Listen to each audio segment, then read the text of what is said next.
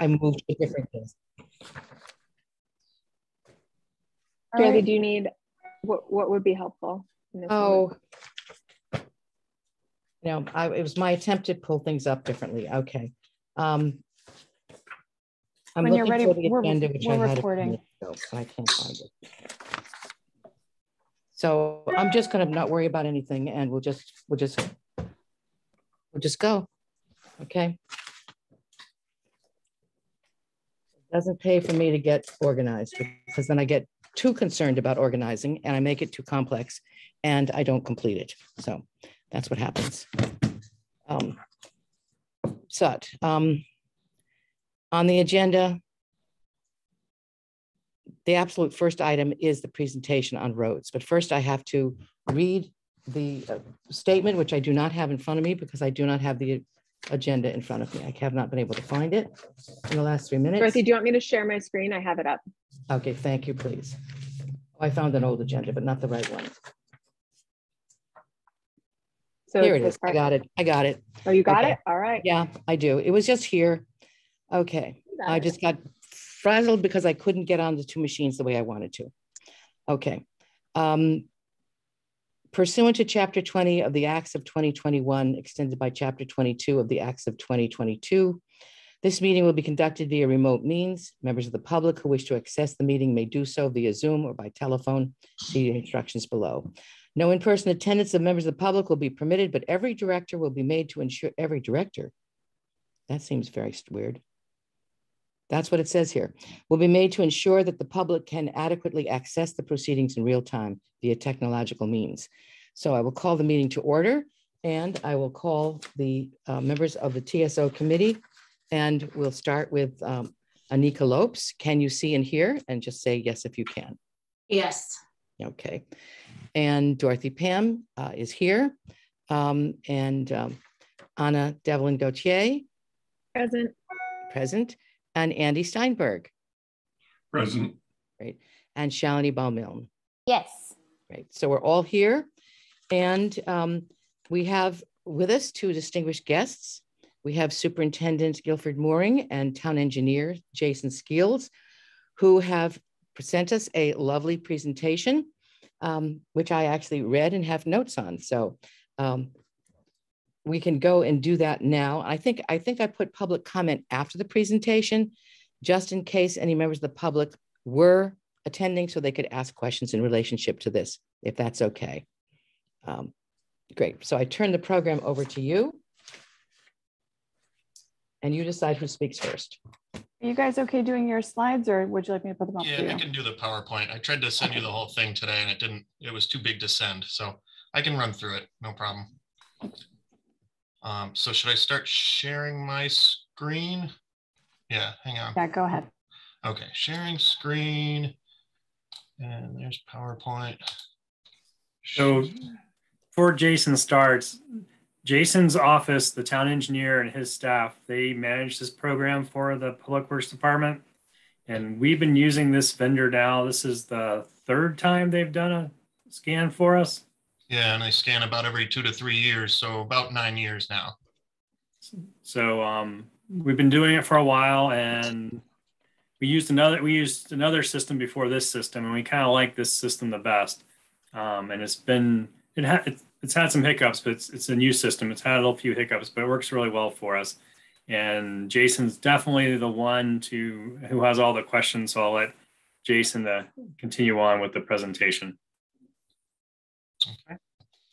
So yeah, here, let me just go to full screen mode. Now, wait a minute. Now I got to switch. Can you guys see just one slide, or are you looking at two? Two. Okay, let me just flip there. One slide now? Good, yes. One. Okay, excellent. So this is our pavement management and paving plan. The company we use is named StreetScan. This is a sort of cartoon version of their vehicle, but next slide is the actual vehicle. It's a Honda Fit outfitted with a GPS unit, so it knows where it is, and then it's got a 360 camera on the roof. So they get basically similar to Google Earth imagery or Google Street View imagery. And then there's a 3D laser camera on the back that measures every single crack, bump, pothole, you name it, and as well as getting the imagery of the actual asphalt surface. So that's the StreetScan vehicle. This time around, they came, I forgot, I think it was June. They came this past June, June 2021. They drove around town for 5 days, did all 103.5 miles of road, including some yet to be accepted subdivisions because they're sort of on the horizon for being accepted. And then they took about 3 to 4, now closer to 4 months to process all the data. And we got delivery sometime in November of 2021. So that's the vehicle they use. And I'll go to the next slide. This is all the stuff they get out of the 3D camera, all the different pavement distresses, including bumps, potholes, existing patches. They get the longitudinal cracks, the horizontal cracks. This is called block cracking, alligator cracking, and then they can even detect when it's been crack sealed, which is just a preventative measure. So they collect all that different bits and pieces of data, including location. They run it through this sort of complicated algorithm, and they can spit out, PCI. PCI stands for Pavement Condition Index, and it's a scale of 0 to 100, 0 being the worst, 100 being the best. So we'll go to the next slide. And then the PCIs get ranked. They rank them by color. So 85 to 100 is excellent, and so on and so forth, down to 0 to 10 is a failed road. And once they analyze all our streets, here's just some examples. So this would be, looking at this, it's like a brand new paved road, basically. So it's 85 to 100, excellent condition. Go down to good condition. It's pretty good. It's been crack sealed once. It's got some other cracks forming, but still in pretty good shape overall. So that's a 70 to an 85.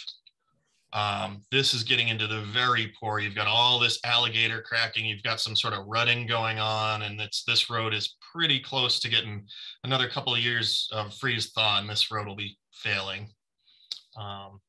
Then you've got, this is failed. This is all sorts of patchwork quilts, potholes, patches, cracks galore. It's almost back to dirt. So that's an example of just a near failure. Then once they tabulate all that info, they process our results. And from those results, we get a town-wide map, a color-coded town-wide map with all our different street segments color-coded from good to bad. Green are all in relatively good condition. Yellow is still fair. Orange is heading down the downward spiral. And then the reds, those are the really bad roads. And you can see here, we've got just a few short stretches of red around town. There's up here is Market Hill. There's a tiny side street off of Rolling Ridge. I think that's Birchcroft. We've got Old North Pleasant Street here next to Kendrick Park, which we've got some plans for. We've got Kendrick Place, Woodside Ave. There's a section of Old Farm Road. Here's a little bit of Pomeroy Lane. And one of our top complaints this spring has been Bay Road down here. And you can see it's bad, but it's not the worst. It did go through some so the scan was back in June of last year, and this winter Bay Road suffered some additional distress from the freeze thaw cycles we had. So that's the map we get, and that's sort of what we use to base our paving decisions on. Should I stop for questions in the middle? Does anybody, or should I just plow right through, finish out? I think go through and then we can ask our questions. Okay. Although I see Anna's hand is up. I'm fine to wait. I just wanted to raise it before I forgot. So go ahead, Jason. Okay, great. So this is another thing they provide, which is useful, but on a more micro scale. They have actual distresses mapped out with all these symbols. It's hard to see from this scale, but they categorize all the different types of distresses, and that's actually helpful when it comes down to deciding what surface treatment you want to do, like how you want to repair the road, because certain failures don't lend themselves well to certain repairs. So that just sort of helps in your decisions on how to repair a road. There's nothing better than actually walking the road, honestly, but this help from the office, this is a good step. So that's our distress map. And then we get an entire list of every road in town. We have 732 segments total. And, you know, some streets are just one segment. Other streets are broken up from every side street to every intersection to every little piece. So some roads have 50 segments. Some roads are just one segment. And they all get their PCI, their length, and their basically their grade. So, you know, you've got 74s, 40, Blackberry Lane is not so hot, Thistle Lane not looking so good at a 38. And then we get this whole tabulated index. This is just an excerpt from that list, but that helps us with our decisions. Then we get, this is sort of our overall report card here. This is our 2022 PCI status, our average condition. You take all the road segments, take their average, and we have an overall of a 65, which is pretty good. And then you calculate the backlog, which is a big, scary number, almost $50 million. Oh, sorry, I didn't mean to go forward just yet. So close to 50 million. That's a big, scary number. That's what it would take to take this needle and jam it up to 100. And it's a lofty goal, but that's not something I think we could ever really reasonably achieve. We can keep the needle climbing, hopefully, and we'll go from there. This is from our last scan in 2018. Our average was 63, and we had a couple that were in failure. Like, so we had this 8% of the roads were 0 to 10, or sorry, 10 to 25, and we had a full failure road. I can't remember which one it was, honestly, off the top of my head, but we have since taken care of those roads. And I know it's pie chart versus bar chart, but if you look now, we've gotten rid of those really low, those really bad roads, and we only have, you know, a few in very poor condition, only 3 miles of it. We've got a fair amount in the orange, which those all need work too, but so we've definitely improved. We went from an overall 63 to a 65. So that's good for 3 years worth of work at a very reasonable budget of under 2 million a year average. And we'll get to that a little later. So I'll just keep going forward here. Then we go through the algorithm to figure out what we repair, when we repair it, and how we repair it. And the program is very useful for running different budget scenarios. You can kind of do a shoot for the moon budget. You can try to maintain a certain PCI, or you can just take the budget you're given and run that out over 5 years. And that's more, we do some pie in the sky dreaming, like how much money to get it to a 70 PCI. And it's always too much money that you don't want to hear the answer to. But basically, so this is our decision tree. So from 0 to 40, we'd have to do full depth reconstruction, which usually reclaim the entire road, turn it back to dirt, and then repave it. And that's, about $100 a square yard. Mill and overlay, when it's still between a 40 and a 70, you can usually get away with that. And that's a quarter of the cost of full depth. Then there's crack sealing or surface treatments. Crack sealing averages about $1 a square yard, whereas some of these other surface treatments, like a rubber chip seal, we haven't done a lot of those in town. Hadley does a lot, but those are like $5 a square yard. And then from 90 to 100, we typically try to leave it alone unless it needs a little bit of crack seal, because it's good to preserve when you're in this 70 to 100 range. It's really good to keep those roads preserved, because the longer you can keep them up in that end, the more you get out of your budget. So we'll go to the next slide. This is just one of the outputs of the program. It can do a repair suggestion table where you put in a certain budget number and it spits out a list of roads and the different kinds of treatments that should do and an average cost. So, Blackberry Lane, mill and overlay, $38,000. And you can spit out a million different scenarios, and you can prioritize by main road, by side street, by by whatever traffic volume is. And we sort of tend to put a little heavier weight on the main roads because we get more complaints on those. And then we put lesser of a priority on some of the smaller side streets and dead ends, but we do try to get around to them eventually. So this is just one example of a repair suggestion table. And there's also, you can look at it on a map scale where they tell you every single treatment you should do to every single road. Not that we could afford to do all that, but you can kind of look at it on a zone by zone basis and see, the green ones are all in great shape. The blue ones just need some real basic maintenance, crack sealing. The yellow could go for mill and overlay. And then the pink ones are those ones that were also red and they need more full depth reconstruction. So then you get your repair suggestion map. And this is our naughty list. Basically, this is our worst roads of spring 2022 based on the scan from June of 2021. And these are all the roads with a PCI below 40.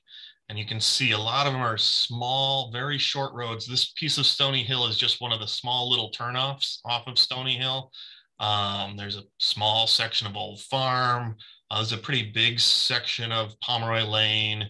A lot of these are short little sections of North Pleasant. A good chunk of College Street, which really blew up this spring and could use it. And just, this is just our worst list, and to take care of them would be about $2 million. As much as we'd love, doing the worst first isn't always your best investment, though. Sometimes you really have to stay on the main roads, stay where the traffic is heaviest to stay ahead of those, and try to pick away at some of the small ones as you go. So as much as we'd love to just wipe this slate clean and be done with it, at the same time, we'd be losing some of our main roads. So we'll go to the next. This is just going to be a list of the roads we've done over the last 6 years and sort of the average budget we've paid over the last 6 years. And this is all sorts of combinations of funds, in mostly Chapter 90, but sometimes water and sewer funds, other times CDBG projects. There's sort of a whole combination. I didn't list funding sources on this table, but you can see 2021, we did about $2 million worth. 2020, we did about $1 million. 2019 was 1.5 million. And if you look at between 2020 and 2019, there's sort of some repeats here. And that's just because we split these roads in two parts. We did the base coat in 2019, and then we held off and did the top coat in 2020. And that was, a lot of that was used sewer funds. That was part of the sewer expansion project in the Amherst Amherst Woods area. So that was a combination of funds, and it worked out to split it year by year so we could afford it. Then there's just the 3 years prior to that, we did, 1.9 million, 1.2, another million here. So that's our average, our average budget ranges from 1 to 2 million, depending on what we have for extra funding. And we try to spread it out as much as we can throughout town. We try to hit as many main streets as possible. And a lot of times, if we're hitting a main street and there's a really bad side street next to it, we try to hit both of those at the same time, because it saves us a little bit on mobilization. So then we've got our proposed work for 2022. And this is what we got out of the program. We kind of use the program to do our planning for the next couple of years. And so what we'll be going through is this will be our rehab and reconstruction 2022, our preventative maintenance for 2022. We've got a sidewalk plan for 2022. We've got some other grant funded projects that are going forward in the next year or two. And then we've even projected out to 2023, which I sometimes am afraid to do because people tend to hold you to them. And if the budget doesn't allow, sometimes the budget doesn't allow. But we'll go through them and see if we can set these goalposts and achieve all these in the next couple of years. So this year, this is currently out to bid. We're opening bids next Thursday. So these are already out to bid. We've advertised. We're waiting for prices to come in. These are our estimated costs. Bay Road's a big one. We've got a ton of complaints about that. East Hadley Road will help wrap up a CDBG project where we did the multi-use paths over there and did some widening for bike paths or bike lanes. Leverett Road, that is a major complaint road that has gotten pretty bad over the last winter. Meadow Street, while we're on Meadow Street, we're going to hit Russellville Road because it's right there and it's in fairly similar condition. Then we've got Pulpit Hill Road. Oh, we're doing Pulpit Hill Road because we're going to do Leverett Road, and they're right next to each other. So it makes sense to do them at the same time. And then since we're also doing Bay Road and that touches Harris Mountain, we're going to hit Harris Mountain while we're there. And then we've got Kellogg Ave, which wraps up. We've got a current CDBG project to do the sidewalks on Kellogg, and doing the road right after the sidewalk project is completed will sort of put the bow on that project so that we can afford it. We can spend our CDBG dollars on the sidewalks, concentrate on that, and then we use Chapter 90 or paving funds to finish the remainder of Kellogg Ave. And then Pomeroy Lane, which I'm praying makes the list. I hope our prices come in. I'm not all that optimistic based on inflation right now, but we'd love to hit Pomeroy Lane, except it is about $1 million chunk of the budget. So that makes our budget, our estimated budget, puts it up around $3 million, which I know we don't have. And you know, I'm realistic about it, but I'm hopeful that the prices come in lower than we anticipate. And we'll just sort of have to see where that goes next Thursday when we open bids. The state also released a little bit of extra funds this year, which I'm just not sure when we'll see those funds and if we'll be able to apply them to this year or next year. But that's all the Chapter 90 and the extra Chapter 90. Then we've got our crack sealing plan, which we plan to start within the next month or so. We'll get out and crack seal. And these are all roads that have been recently paved. They're basically, consider these as our investments. We've rebuilt these roads back to brand new, and we want to keep them that way. And if a small crack opens up, water gets in it, water freezes and thaws, starts to blow the road apart. If we can crack seal it ahead of time, stop any water from getting in there, that saves the road in the long term. So we try to spend, you know, and these are our current contract, it's only 44 cents a square yard, which is just, it's the best money you can spend on it's pennies over dollars, basically, as far as the repair, you know, how the longevity works on those. So it makes sense to keep up our preventative plan and keep our good roads the way they are. And we've got our sidewalk replacement plan. We had a couple of lists from a couple different boards and committees. I think one was the DAAC. I'm blanking. Guilford, help me out. Did we have another list from someone else? Or was it just DAAC? There was a couple other wish lists for school routes and whatnot. And we sort of went through and picked out some sidewalks that were in bad shape. Some that were relatively easy to do. There's some certain slopes that just are not doable to meet handicap standards. So we picked out some low-hanging fruit to try and get some of these sidewalks back in shape. And we settled on, we're currently working on Amity Street. Oops, sorry, didn't mean to click that. We picked Taylor Street from Mattoon to High Street, Gray Street from Taylor to Main, McClellan from Lincoln to North Pleasant Street, if we can get the tree hearings done in time, and Amity Street, like I said, we're already working on both sides of the road from Lincoln to North Prospect, and then Chestnut Street is sort of a maybe if it fits in the budget at the end of the projects. We'll do Chestnut Street from East Pleasant to the middle school. So that's our sidewalk projects. I'll go on to our grant-funded projects. We just had our pre-construction on these two CDGB projects, which we bundled into one bid.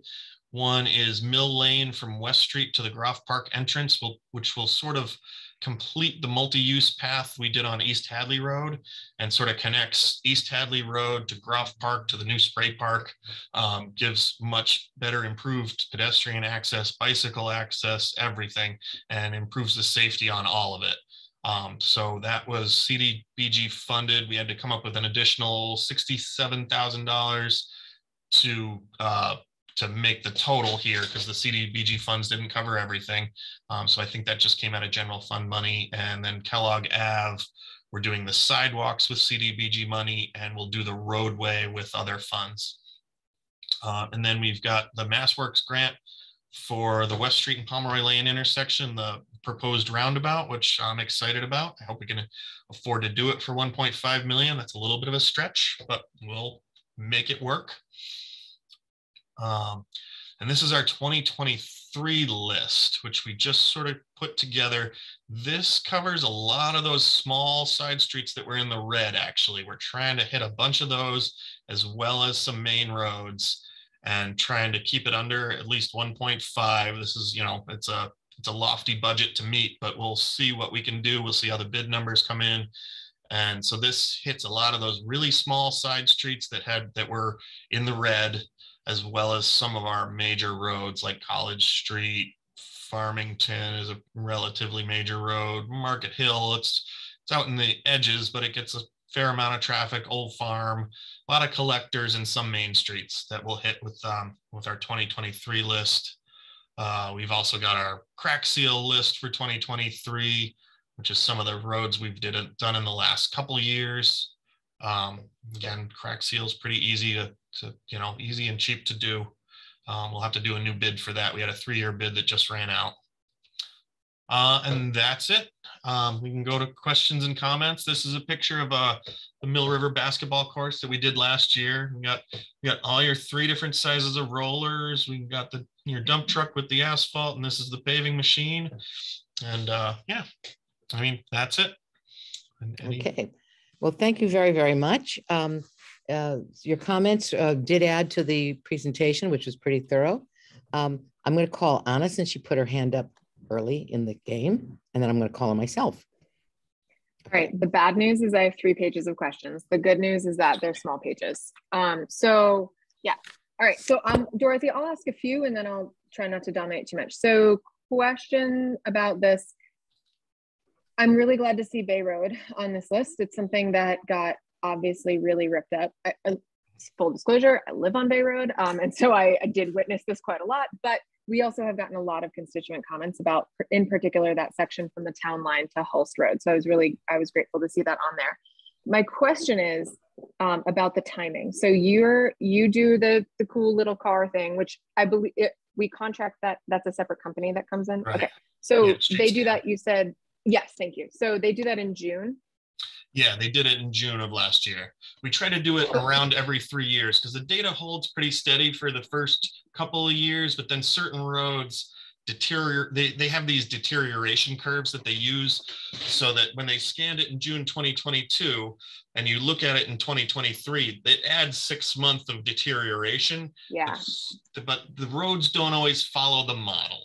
So we like to keep it fresh at least every 3 years. We feel comfortable using the data that's 2 years old and the data that might be 3 years old and maybe 4 years old. But after that, it's time to go back to the drawing board and rescan everything and see where the actual deterioration has gone.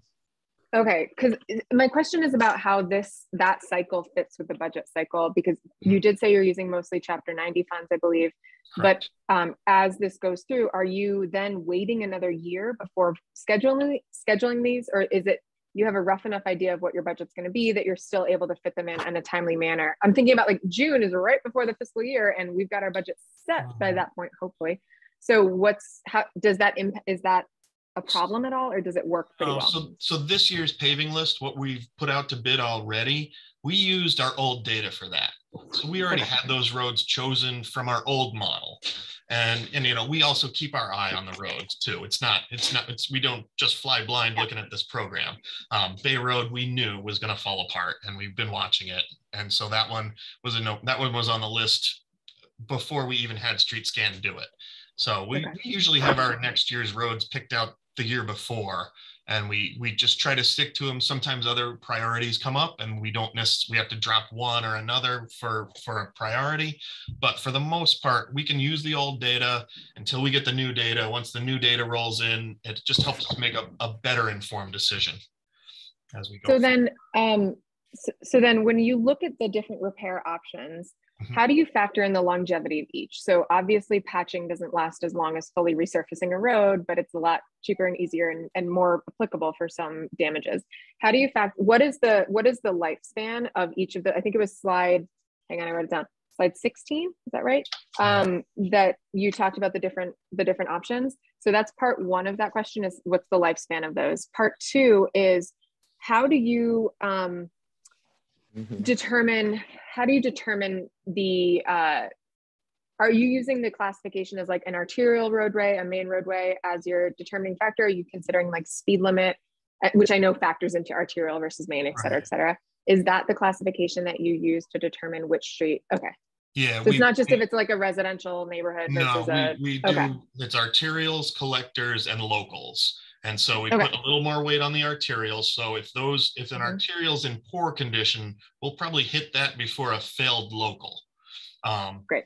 But so there's just a little heavier weight on those. They obviously cost more every single time. That they're the big heavy roads. They cost a lot more to repair. They're usually wider, they're usually bigger, more traffic, and we have to do a more intensive treatment on them. So just this decision tree has basic repair methods, and we have a few more than just these up our sleeve. So for reconstruction, that's reclaiming.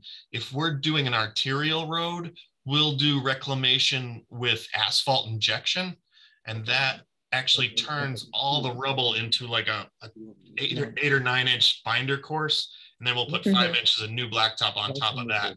So that's sort of the Cadillac treatment for roads with heavy traffic. If we're just doing a local road with reconstruction, we'll just reclaim it and pave over it because they don't see the heavy truck traffic. But anywhere we know there's heavy truck traffic, we do a slightly more intensive treatment, and that one would probably be more like $125 per square yard versus the regular $100 a square yard.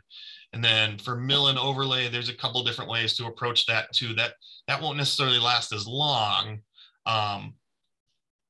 but if the road's in decent enough shape, it'll hold for a while. It's not going to hold as long as a reconstruction. Like a reconstruction should get you like 20 years. Mill and overlay should get you say 10 years. And then there's other treatments within the realm of surface treatments that get you 10 years on a road that's in really good shape. And we're trying to lean into some of those. We'd like to see some either rubber chip seals, or there's one called a cape seal where they do a chip seal and then they run a smoothing course over it so it looks like regular asphalt. So I know some people don't like the chip seal look. I don't know, anybody familiar with a lot of the treatments they do in Hadley where they sort of just drizzle oil down the road and then they drop stone on it, and the stones are loose for about a week or so and they kind of fly everywhere. You go through, you sweep them up with a sweeper, and so this cape seal is similar, but there's a surface course on top that sort of glues everything down, and it looks and feels a lot more like what we're used to for new asphalt. So we're trying to branch out into a lot of the other repair methods, and it's not as cut and dry as like we only do 3 things. There's a whole lot of other stuff we like to do. We like to try new things. Sometimes those aren't always the greatest, but we do a fair amount of experimenting and try to feel out what works best. And we've really been happy with the full depth reconstruction with the asphalt injection on the major roads. We've done that on East Pleasant Street, Northeast Street, and Henry Street last year. So we're really pretty happy with that treatment. It's really solid. We see the trucks driving over it and it's not deforming. It really builds a really nice foundation and then gives you something good to put your pavement on. So, okay. I have 2 more quick ones, Dorothy, if that's okay. And then I'm done until we get to sidewalks. So first one, really quickly, when you're looking at the roads that are reconstruction, I have to do my due diligence as a cyclist here and ask about the cost implications of adding reflective paint for the shoulder lane, as well as the potential of adding a rumble strip for roads like Bay Road that are really fast. So roads like Bay Road where people do bike and run on them, obviously you can't, well, maybe not obviously, I don't see how you could add a sidewalk without that being a huge, or a separate bike lane without that being a massive project. So I'm curious about what are the cost implications and are there considerations, because it's not about expansion, it is within the project. What are the cost implications of adding? I'm particularly interested in the rumble strip idea, but also that reflective, you know what I'm talking about? Like that, I mean, I'm sure you guys know what I'm talking about. Like that shoulder paint that kind of, thank you, Guilford. I knew you'd come raised through. And super reflective, yeah. It's like aggressively reflective. Yeah. So I'm curious about if that's a consideration as you're doing specifically that reconstruction. Not obviously it's not for a mill and overlay. Maybe not right. So just for the reconstruction. You could do it anywhere, honestly. Yeah. So I mean, we do a lot of our painting in-house, and we use regular water-based paint. and it lasts about a year. We do sprinkle the reflective beads in the paint while it's still wet. So we do get a little bit of reflectivity, but it's not a raised bump like the thermoplast is, and it doesn't last as long. We have to redo it every year. I'm not sure exactly what the in-house paint costs, but sort of the industry standard is like 20 cents a foot versus the thermoplast is upwards of $1 to $1.50 a foot. So it's a pretty big cost when you're doing a couple thousand feet of road. But sometimes in these high traffic areas where it's difficult to even when our guys go and paint it, it's not comfortable to be riding down Bay Road with cars honking at you and you're taking up a lane. So sometimes where we think we'll get 5 years out of it, if we do thermoplast versus paint, sometimes it makes sense. On the roundabouts, we like to do thermoplast because there's so much wear and tear. The vehicle's all turning on your paint marks. We'd like to do thermoplast for roundabouts for sure. And we the new downtown crosswalks, those are imprinted thermoplast. And we really like those. So I mean, we look at it on a case-by-case basis, and sometimes it makes sense, sometimes it doesn't, and sometimes the budget dictates that we can't afford to do it after we've done all the $2 million worth of roads, and we have to just paint it in-house. So, and then the rumble strip, the thin, not the thick rumble strip, but the thin rumble strip. I'll answer the rumble strip if you want, Jason. Oh yeah, go ahead. We haven't done a whole lot of those. You just mean the one that down the white line, the edge rumbles? Okay. So we have not done those because people complain about the noise. And like neighbors. Yeah, residential. Yes. Anytime there's a house nearby, if there's a truck that's going to cut a corner and got it. So everywhere. I mean, people complain about noise from potholes now because pretty much the town of Amherst has gone from a rural community into a very urban community. There's houses everywhere. And whenever we do something or we don't do something and noise is a consideration, we hear about it pretty quickly.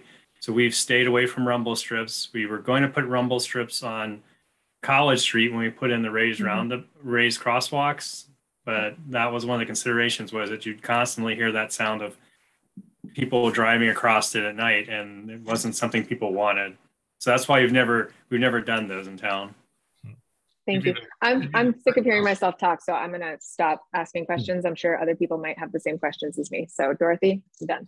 All right. For now. I have 4 classes of questions. I'll be quick. I like your list of roads, but I noticed a few blocks that weren't in there that are in terrible shape. One, I'm sure you're aware of, the block of Lincoln between Amity and Northampton Street. It's a scandal. It's, I have a new car, but when I drove some of these roads again today, it was just, banging up the whole car. The other one is Nutting Street, Phillip Street, and the beginning of Fearing. Those streets are very bad. And I'm going to ask you why you didn't include them. I'll save my sidewalk question till later.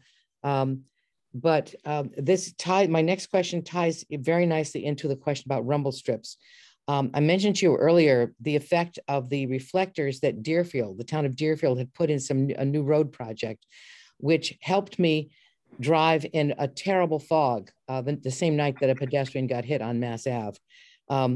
And I saw how wonderful it was to have reflectors on the side of the road, so you even knew where the road was, and to have them on both sides of the yellow line telling you pass, no pass, or whatever. So I want to ask if you're going to use those. And then my third question is about bike lanes. I will tell you that when I go back to Long Island City, Sunnyside, Queens, the neighborhood's in a complete uproar because the previous mayor is totally insane for bike lanes. And what he has is you have the sidewalk, then you have a bike lane, then he has cars parked in the road, and then he has moving traffic. And we see that as death trap. So I just was wanting to know your philosophy of bike lane. And that will be it for now. Thank you. Which one you want, Jason? Oh boy. I guess Lincoln, Phillips, and Nutting. I mean, we did look at those. We seriously considered them, but they're not as high traffic as the ones we have chosen. And they can hold out another year. I don't know if they made that second year list. I didn't pay as much attention to that. My 2023 list. No, I mean, I they did not really catch should Lincoln. be on a 2023 list. The Lincoln block is very short. Yeah. But So it's Lincoln is better than, see, if you look at all the PCIs in our 2023 list, they're all 40 and below. And Lincoln was just a little bit higher than that. And it's, I mean, and it's right there with a bunch of other roads in town. I'm sure Phillips and Nutting are all about a 45. okay. Well, I just want to urge you to put them on because one of the things when you see a road like that in a neighborhood, which is perhaps some people would say under threat, it makes people think, oh, nobody cares about this street. I can do anything I want here. And that means I can litter, I can party, I can just do anything because nobody cares. So that is just something for you to think about. Okay, then the next question. Dorothy, I mean, that's really comes down to a lot more money, because if you want to have I mean, that means everything in the 60 to 70 range, and we need a lot more money to take care of them, but the budget just won't support that. So we do take the worst ones. And I understand there's a lot of neighborhoods who say the same thing you say. We have potholes in the street. The street looks like a third world country. I'm curious which third world countries they go to, because a couple of ones I've been to, some of them are a lot worse. So it's just people's perceptions, and it's true if people perceive it's not being taken care of. But then again, it does take more money. And we're getting more money, and we're working in more in there. For the reflector question, we've not used reflectors in town. They typically run, well, the last time I looked was about 5 years ago. They typically ran anywhere from $6 to $10 a reflector. Yeah. And if you want to keep them from being plowed up by the snow plows, you have to recess them. So that is a little additional money, is to cut a groove in the pavement for a recess for the reflector. Even that doesn't work that well. I just walked this short stretch of the state Route 116 at the bottom of West Street. There's reflectors all over the gutter line. They all got plowed out. So I don't even know that the recessing works very well. I don't know how much, I mean, some of them stay, but I don't think you get the best return on your dollar for those. Then I guess then the reflective paint that Anna was talking about, because I think it really, really is important. We get bad weather, we get fogs. It's important to know where the edge of the road is and where the middle of the road is. So then the reflective paint is possible. At one time, the bike community wasn't very thrilled about the thermoplastic paint, because the thermoplastic paint does get slippery. And if you're in a bike lane and it's raining or a little foggy or the snow's melted and it's wet, you could, if you have to make a movement fast or cross the line fast, you could slip. And that was one of the reasons we stayed away from thermoplastic. We can go back and talk about thermoplastic or epoxy paints. Epoxies aren't as slippery, but you're still talking at the higher dollar amount for installation. It does last longer though. And can be some cost benefit with some of the projects we do. On the bike lanes, you actually might see a proposal to do exactly what you were talking about sometime in the world of Amherst. There is a lot of talk about moving bike lanes closer to the sidewalks so that the bikes are not in the travel lane with the cars. So there could be a proposal at some point to put parking next to the travel lane and bike lanes next to the sidewalk. The thing about Amherst is that we have narrow public ways, and we don't have enough space in the public way to put everything people want. You can't have really wide sidewalks. You can't have really wide tree belts. You can't have parking, and then the travel lanes and bike lanes.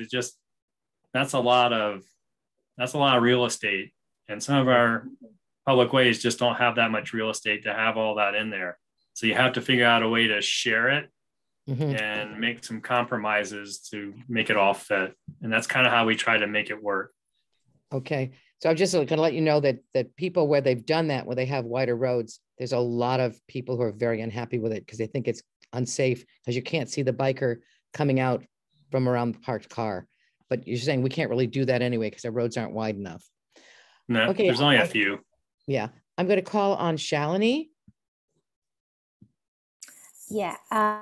So what I heard you say is like you have certain criteria even within the roads that are pretty critical. That's like 1.9 million. So I'm sure like even within that there is criteria that's being used to prioritize.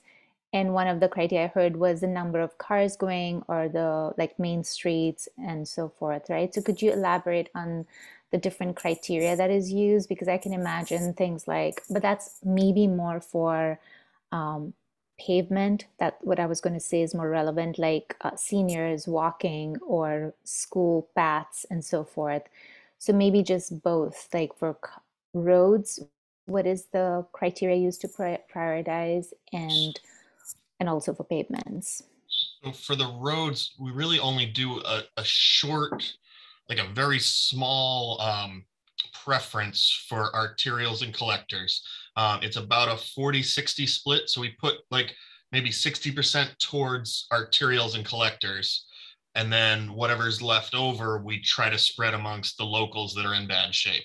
So we don't do a heavy preference for them, but they do carry heavier weight, and they take bigger bites out of the budget. So that's so the second you put an arterial in front of a local, the arterial eats up most of the budget, and then you have little bits and pieces left to fill in the local roads. So it doesn't take much to give a little bit of, you know, they carry a lot more residents, they carry more traffic, that's where you're going to get your more complaints is on those arterials and the collectors. So it's in our best interest to do those. We're going to get the most complaints. We're going to get claims for damages. If only 4 people live on a street, and it's upsetting to say it, but if there's only 4 houses on a street, it doesn't get that much traffic. It doesn't carry that much weight, and it can last another year with some pothole patches. We do get to them. Like if you look at this 2023 list, we're hitting, I think Bellevue Circle has 2 houses on it. So we do get to them. Thistle, I had this brought up at a dinner party, someone who lived on Thistle Lane, and there's 6 houses, and she says, why hasn't my road been done? Thanks for fun dinner party conversation. I'm like, you have 6 houses on your street. I'm sorry. We have major roads that carry thousands of cars a day that need a little more attention, but we do try to get to them eventually, and they might have to suffer an extra year or 2 till we get there, but we get there. And the pavements, which are like maybe closer to schools or seniors, or is there a criteria like that for pavements? I feel like that would be more like sidewalks, and we don't. I mean sidewalks, yes. So the company we use, the StreetScan company, they have a method to scan sidewalks, but it's fairly labor intensive. So they take these little baby stroller versions of the Honda Fit, and they can walk every sidewalk in town. I think they even have one of those one of those 2-wheeled things. I can never remember the name of those things. Segways. Thank you. They have those little 2-wheeled segways that they can ride with the sensors attached to them, and they can ride up and down all the sidewalks in town. But it's going to take a whole lot more than 5 days, and it costs a whole lot more than I think we paid $5,000 or $7,000 for the streets to be scanned. And I think, did they give us an estimate, Guilford? Do you remember? Around 60. I think it was 60 to do the whole thing. I think 60,000 to scan all the sidewalks in town. So that's a big chunk of budget that we didn't. Sure. So what is pavement then? I was taking pavement to mean sidewalk. Oh, in India we call pavement. Sidewalk. It's the road, and I mean both the sidewalks and the roads are all pavement. But for the pavement management program, we focus on the roads. And typically, if the road has an adjacent sidewalk, and if it's in need of repair, we'll usually do both at the same time. So we try to treat the sidewalks when we do the roads, if we can afford it. But as far we don't have a specific sidewalk management plan, like a sidewalk pavement management plan. We try to keep an eye on it. We do take input from the different boards and committees who have a say in that sort of mobility type stuff. Like the sidewalk list I had up here, where'd it go? This sidewalk list was built based on some specific requests from the Disability Access Advisory Committee. And that group has a lot of activity in the schools, a lot of activity at Banks Center, some seniors on it, some mobility challenged people, some visually challenged folks as well. So I think it represents a good spectrum of the population that we do want to pay attention to for fixing sidewalks and making them more accessible. So we take it on a case-by-case basis that way, but we don't have a great management system for how we address all our sidewalks in all of town. Right. Can I ask one more question then about? Okay, and then Anika, I see and your then hand. go. Yes, for sure. Okay. And is there a way to share this chart and the priorities that the town staff is laying out with the public so the public knows what to expect and anticipate? No. Should we do that? Should we be doing that? No. We actually do it. Every time we do a scan, we'll update the town website, and you'll actually be able to go to the map, and you'll be able to zoom into your street and see how your street relates to everybody else. Really? Yeah, it's on the town website. And Not up yet. We haven't updated it yet. I think the old stuff is there. I think the 2018 version of this map is available online, and you can physically zoom in to specific segments, your specific location, your road, and see what its pavement condition index was. And we're working with IT to try and get this updated map loaded as well, so that it's a zoomable, usable, functional map instead of just a fixed image. It's under the Public Works Department under pavement. Thank you. And then you can also, if you're on the GIS system, you can click on a road and it'll tell you the index for that road, but we have to have that updated too. So it just tells last scan up indexes. And then we only post probably 2 years worth of pavement lists. We don't usually post the whole 5-year plan. We've done it in the past, but like Jason says, people have some really long memories, and when year 5 shows up and we didn't get to their street, it's like it can be very painful. Yes. Okay. Thank you, Anika. Thank you. Yes. So I've learned a lot, namely how to, refer to the, the different types of damages on the streets. I would have never thought, alligator cracking, but now I can't unsee it. And the majority of my questions have been asked, but I am curious as to whether the results on the distress and the average scale, did they match up or align with the top complaints? I'm especially interested to know, how did potholes line up? Like, were they number 1? I can't remember if you've seen that. And also, unless I'm mistaken, if the scale was saying that 40% of the town roads were in poor condition, do you know where, how that averages out, Nick, maybe within the state for different towns? Like, where do we average up? Oh, that is a good question. I don't know that I haven't really compared us to other towns. The state has the numbered routes categorized, and I'd say we're pretty close with the state numbered routes, even though they have probably quadruple the budget we have.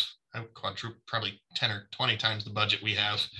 So I think we're equivalent with some of the state rankings, but I don't know on a town by town basis. A lot of different towns use a lot of different systems.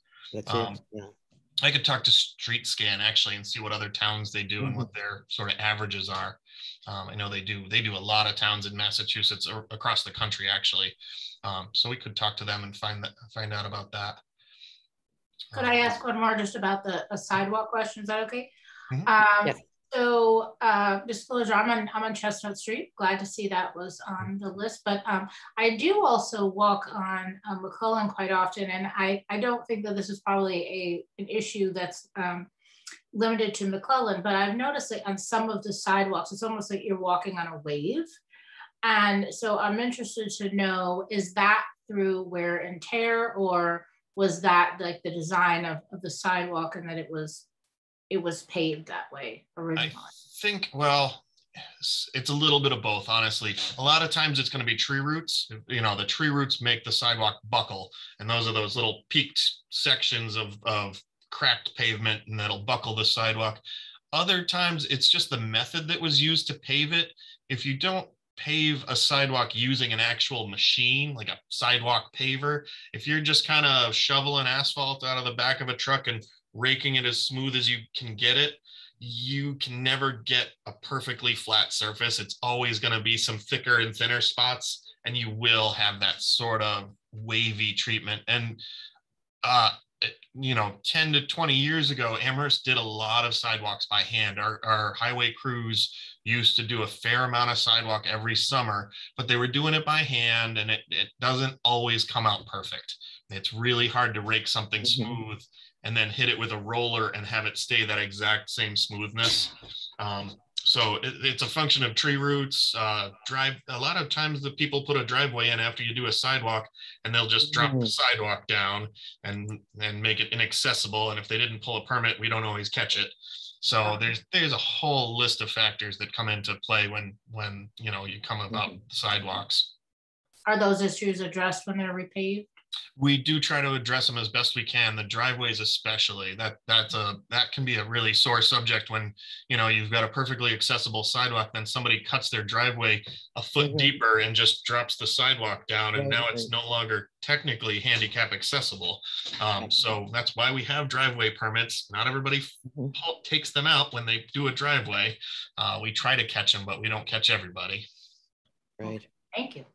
Okay, I'm going to call Paul out of turn on it just because he may have something that he wants no to worries. right now. Okay. Thank you. So there are two things I'd like Jason to address that are relevant to what was just asked by Councilor Lopes. One is what I know that when you choose sidewalks, there's sort of harder sidewalks to pave than easier ones. Like if there are trees nearby, then you have to like take down trees. That adds cost to a project. And the other is how ADA requirements. So you have to follow the grade of the road, and if some of our sidewalks go up or down, and you have to then excavate and make that accessible. And so rather than do that, you might say, I have all these other sidewalks that need attention. I'm going to put my money, get the most bang for our buck. Is that how you think about things? Yeah, it is. I mean, we looked, the section of Amity we're doing right now is the flatter section of Amity. After you pass Lincoln Ave on Amity Street, the road grade drops down to close to 10 or 12%. And that's technically illegal for a sidewalk, but there's a variance. If the road is 10%, the sidewalk can be 10%. And that's not great for wheelchairs and stuff, but it's allowable. The tricky part comes at the road crossings. So at every road crossing, you're supposed to have a level landing area for handicap accessibility, which is a 2% or less level landing. And if you do a 2% landing on a 10% hill, you now need to do a 12% sidewalk to catch up to your 10% hill. And so it's sort of it's a game you can't win without doing some zigzags or retaining walls.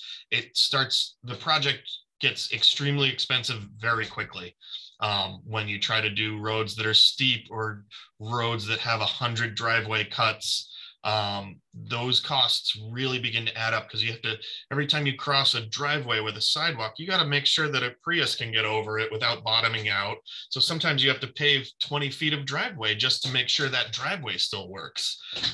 So a lot of times for this year, we looked at sort of the low-hanging fruit, the flatter roads, the easier sidewalks, and stayed away from the ones. I mean, if we were to seriously do Amity to try and meet all the handicap standards, I think we would probably have to go to the accessibility access board, the AAB, and request variances for that one, because I really don't think there's a way to legitimately make that road 100% handicap accessible. without doing some really crazy zigzaggy sidewalks or retaining walls up against people's property that aren't exactly that appealing. And certain aspects like that make some of these, the handicap rigs make some of these sidewalks very difficult to do over. Or you have to use handrails, and putting handrails at the intersections or in front of people's houses, and then having the handrails at the appropriate place, but then having enough room for the snow clearing, and then having it so the snow clearing doesn't destroy the handrails. Mhm. That's why we try to do the easier ones first. The other difficult ones are the ones adjacent to wetlands where we actually need to widen the sidewalk. Yeah, there's a stream crossing. Crossing wetlands and getting permission to widen the sidewalk, which is good for people, means it's got to be bad for the little animals in the wetlands, and that makes it harder to do as well. So we kind of shy away from those as well. Okay, Anna, you can speak. Yeah, Jason, you don't like Priuses.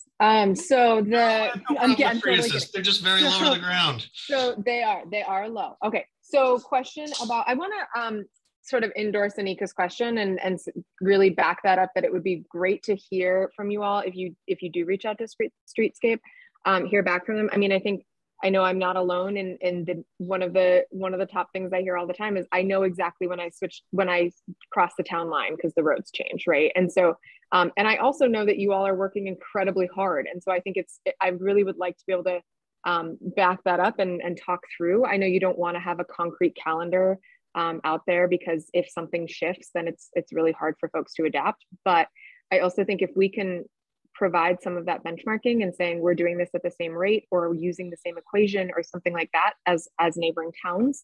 I specifically hear this a lot switching from Pelham to Amherst on Pelham Road. And so that's for me, that's the number one anecdotally that I hear about. The question I have is about sidewalks. So sidewalk, I sat on JCPC this year, which was so exciting. And that wasn't sarcastic, it was truly exciting. And one of the things that gets brought up a lot at JCPC in Guilford, I think you said this, right? Every year someone wants a sidewalk in a new location. And so I'd really love to hear, and you just outlined a lot of reasons why you can't answer this question. And so I'm still gonna ask it. I'm curious about the lifetime cost of a sidewalk and sort of what it is per, maybe not acre, but whatever distance it is, when you consider how often repairs need to be made, and if there's a rough estimate that you can provide, so that when we look at budgeting, repairing old sidewalks versus adding new ones, because yes, I do believe there are many places in town that would benefit greatly from sidewalks being added, but it's important to consider those long-term, the longevity, right? The lifetime costs. I'm curious if you have or could get a rough number about what those costs might be. And I know there's so many factors. I know I'm asking for something impossible, but I'm curious. We can give you a rough number based on just a sidewalk in a nice place where you don't have to talk to Conservation Commission and there's not They're the best. ADA issues. Have to have several trees. That'd be great. That'd be really helpful. And actually, sidewalks do last longer than roads. I mean, the two things the big thing to destroy roads is weight. So the heavier something is on the road, and the more vehicles you have, is more deterioration.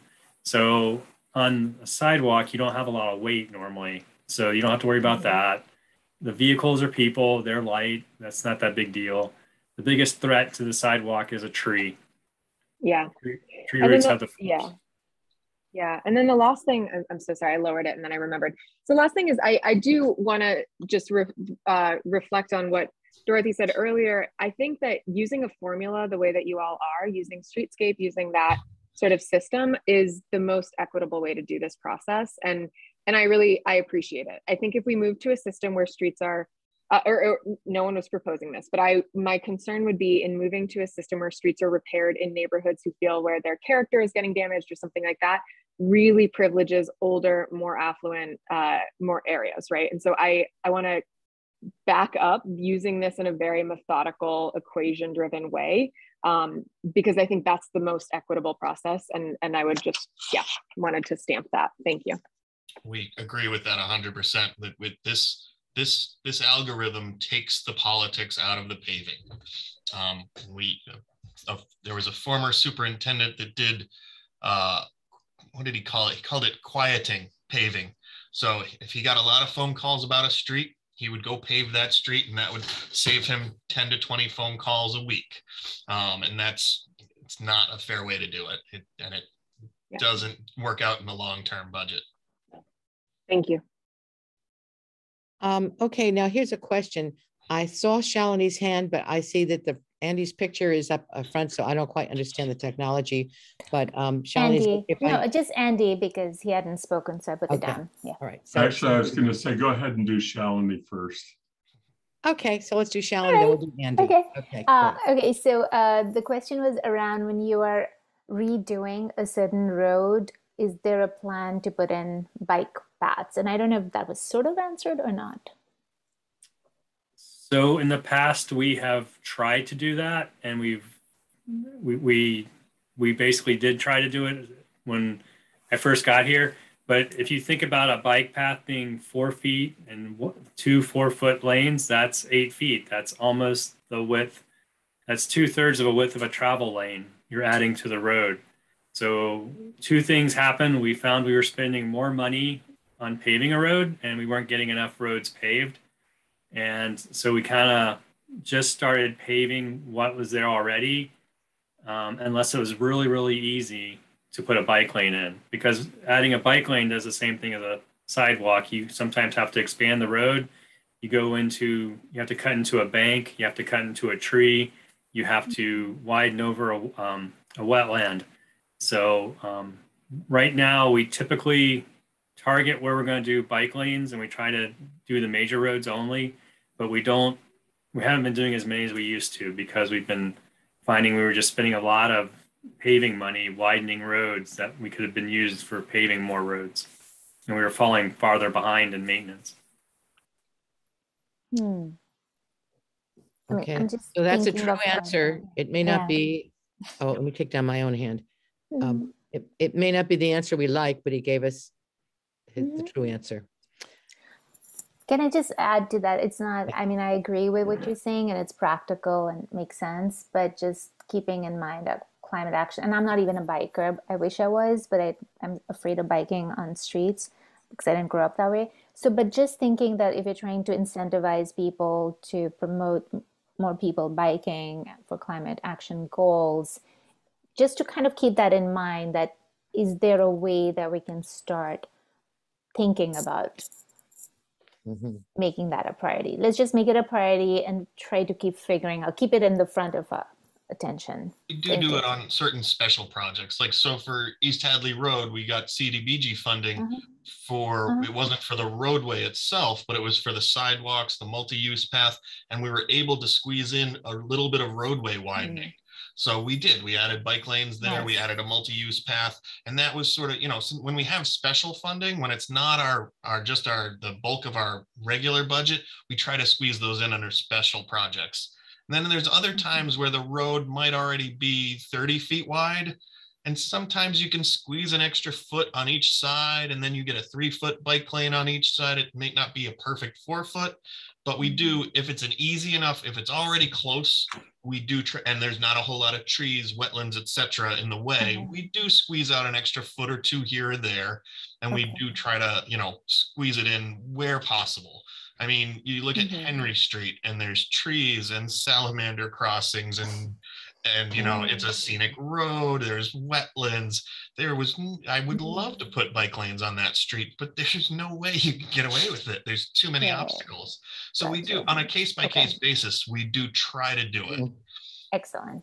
Thank you. But maybe not the full 4-foot wide, and maybe not the perfect scenario, but we try to accommodate as best as possible, as many times as we can. But you have to remember that everyone likes a smooth road. And when you're talking about trying to accommodate everybody and make all the means of transportation, a bus going over a potholy road is probably worse than riding in your car going over a potholy road. So it's always the condition and the smoothness of the road, which actually brings the most people. For mass transit, for bicyclists, they're going to enjoy it and get as much benefit out of it as the motorist is. So that's really your biggest bang for the buck right there. Okay, Andy.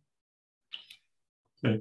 Well, I appreciate the presentation and the discussion. I waited a little while to raise my hand for a reason, and that was that before our current form of government, the last presentation on this was made to the select board. So I was the one who was there in the last presentation. And I wanted to see if things were different from where they were last time. And I would have to say that my observation is in general, no. The names of streets have changed because some of the streets have been done and other streets have worked their way up on the list. But the basic questions and concerns were all of the same. And my other observation is probably from my finance role as much as anything, and that is that the biggest challenge that we have is, I think it was Anna was talking about driving from one town to another and noticing the difference, is a question of what our budget capacity is in Amherst and the demands on our budget, because it's both revenue and money coming in. The Chapter 90 is really based upon a formula, and everybody is fighting over getting as much of a favorable formula out of the state money as they possibly can. And so what we're left with then, when we've got the number that comes from the state, then it's whatever we can add to it from our own funds. And so you get into then dividing up the capital budget and trying to see if you can do anything to reduce the operating budget so you can add more to the capital budget so that you can take streets and sidewalks, because our constituents do complain as much about streets and sidewalks as about anything else that we react to. But I think that in the end, we do have limits, and probably need to discuss that as much in the budget scenario as the town services scenario. And but I'm not going to try it tonight to go any further than I have. So, but I then am left with my final thought on the subject, which is, and this was said by others, is that it really is helpful to have a system that is based upon a set of principles and not based upon what we hear from certain constituents or the number of constituent calls beyond a certain point. I mean, I think that we sort of realize that at some point, if you get enough repeats, requests on the street, it is worth sort of asking then the next question as to why that street is where it is on the list. But I think that it's actually helpful for the legislative body to ultimately say that the executive branch makes these decisions as to how to allocate very limited funds. And we certainly want to hear how that decision is being made, but I would be very reticent to put ourselves in the position of second guessing those decisions. So those were my comments. So thank you. Okay. Well, thank you. And I see that Anika, I have a comment, but I'm going to wait, hold a minute. Anika has her hand up. I just have a quick comment for Jason, and that is that I think that you should add another sign behind you and coin what you said about taking the politics out of paving.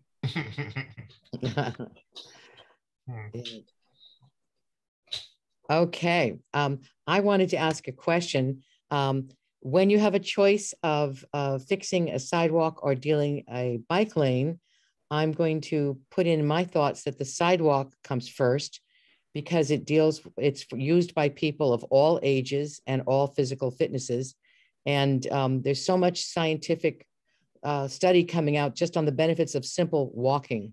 I understand the answers on the Amity sidewalk, and it is a steep hill, and it's a steep hill on Northampton Road as well.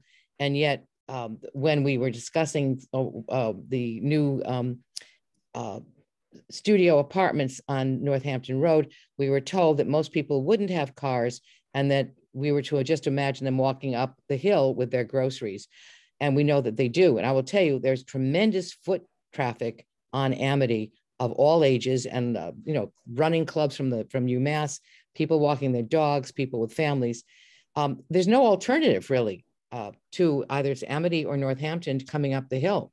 So this is just made very vivid today. Today, after a rally, there was a man with a walker just trying to walk on the side of Amity near the Amherst Coffee.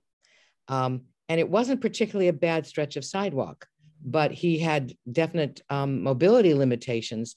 And he felt, he didn't want any help either. I got to tell you that he should be able to walk with his little walker on that section right there in the center of town. So I am really glad that you've chosen to do the sidewalks in Amity, which relate more to the public areas of the town. It's a very challenging system that you have in trying to do this, but just, we do have one thing the town of Amherst has that many towns don't have, is we have rail trails, which just during COVID, we discovered some of them for the first time. You have handicapped accessible, well, actually Hadley has it, but the trail Silvio Conte State Park, and then also the rail trail in Amherst, where people can do walking if you have a car to take you there, okay, because they're kind of inaccessible otherwise. So I think we have a lot of good things that are in the works, and I appreciate all the work that you're doing. And let's figure out ways to get more money. To answer Andy's thing, yes, this takes money, and we need to get some more money. So I see Paul's hand is up, and just quickly, I just want to thank Guilford and Jason for the presentation. I think this really instills confidence in how we approach these decisions. These are very complex decisions. We're very systematic and scientific about doing it. And there is the sort of, we have a town engineer and experts who go out and look at the roads themselves, and they look at them.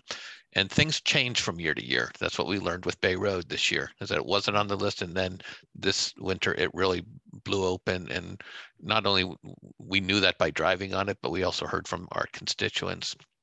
But also if you look at we get $857,000 from the state for Chapter 90. If you look just at Bay Road, that's a $660,000 project. That money doesn't go very far. And that's why you'll hear us always arguing at the State House for more money for roads. The state has not increased money for roads for a very long time. Andy Steinberg is on the Fiscal Policy Committee of the MMA, and I'm on the Public Works Policy Committee. So we are always advocating. That's how the state has to step up and put more money into roads, especially for semi-rural communities like where we have a lot of roads and not many people. Yeah. Thank you. Thank you very much. So I will ask my question. Are we expected to do anything in response to this report? No. Okay, great. If I could, so what we want to do is take this presentation and then sort of encapsulate it and put it on the website on the pavement, where the pavement is, so others can watch this. I think that's a very valuable presentation. I think it's very educational as well. Okay, thank you very much. I did announce this in my newsletter, but I don't see too many other people attending. We have an awful lot of meetings and a lot of things for the public to do, but I think this was a very worthwhile presentation, and we learned a lot. So I thank you very much. Thank you, Jason and Guilford, and I guess you are free to go spend your Thursday evening as you wish at this point. And we will, I guess, if you let us know when you get the website updated so we can inform our constituents. I think, Shalini, you really wanted to have more public access to the information, and that would be very helpful. So I think that's it for this topic today. Anyone have any counter suggestions, or are we done with this? Okay. I just want to also thank Jason and Guilford. Thank you. Yes, I really found your descriptions, your explanations really, really useful. So I appreciate it very, very much. Thank you. Thank you. I'm going to Okay. stop sharing my screen now. There we go. Okay, so we have the next action item is the referral from the town council, proposed revision of fees under general bylaw 2.50 on residential rental property. And we've talked this one around in various ways. And we have, I think, two options before us now. One is to accept the report as presented to us by the committee, understanding that this is a temporary fee raise and that they're redoing the bylaw. They'll have a more detailed thing to look at later, or that we would continue discussing what we think it should be. Okay, so I'm laying that out. Dorothy, did you say there was going to be public comment after the? Oh, I did. Thank thing? you. Thank you so much. Sure. Yeah, I and really think there's a appreciate handout. that. Thank you. Okay, so yes, we are going to have public comment on matters within the, okay. You can are welcome to express your views for 1 to 3 minutes at the discretion of the chair, based upon the number of people who want to speak, which there aren't too many in the audience. We will not engage in a dialogue or comment on a matter raised during public comment. So in order to do so, Athena, I think they know how to do it. If not, tell them how to do it. You'd like me to say that folks can raise their hand if they'd like to make public comment? That's right. And Okay. we can take a look and see if anybody is raising their hand. Okay, so attendees, we have 6. Okay, I see 2. I see Chris and I see George Ryan. Okay, so Chris, please speak. But Athena has to let you in.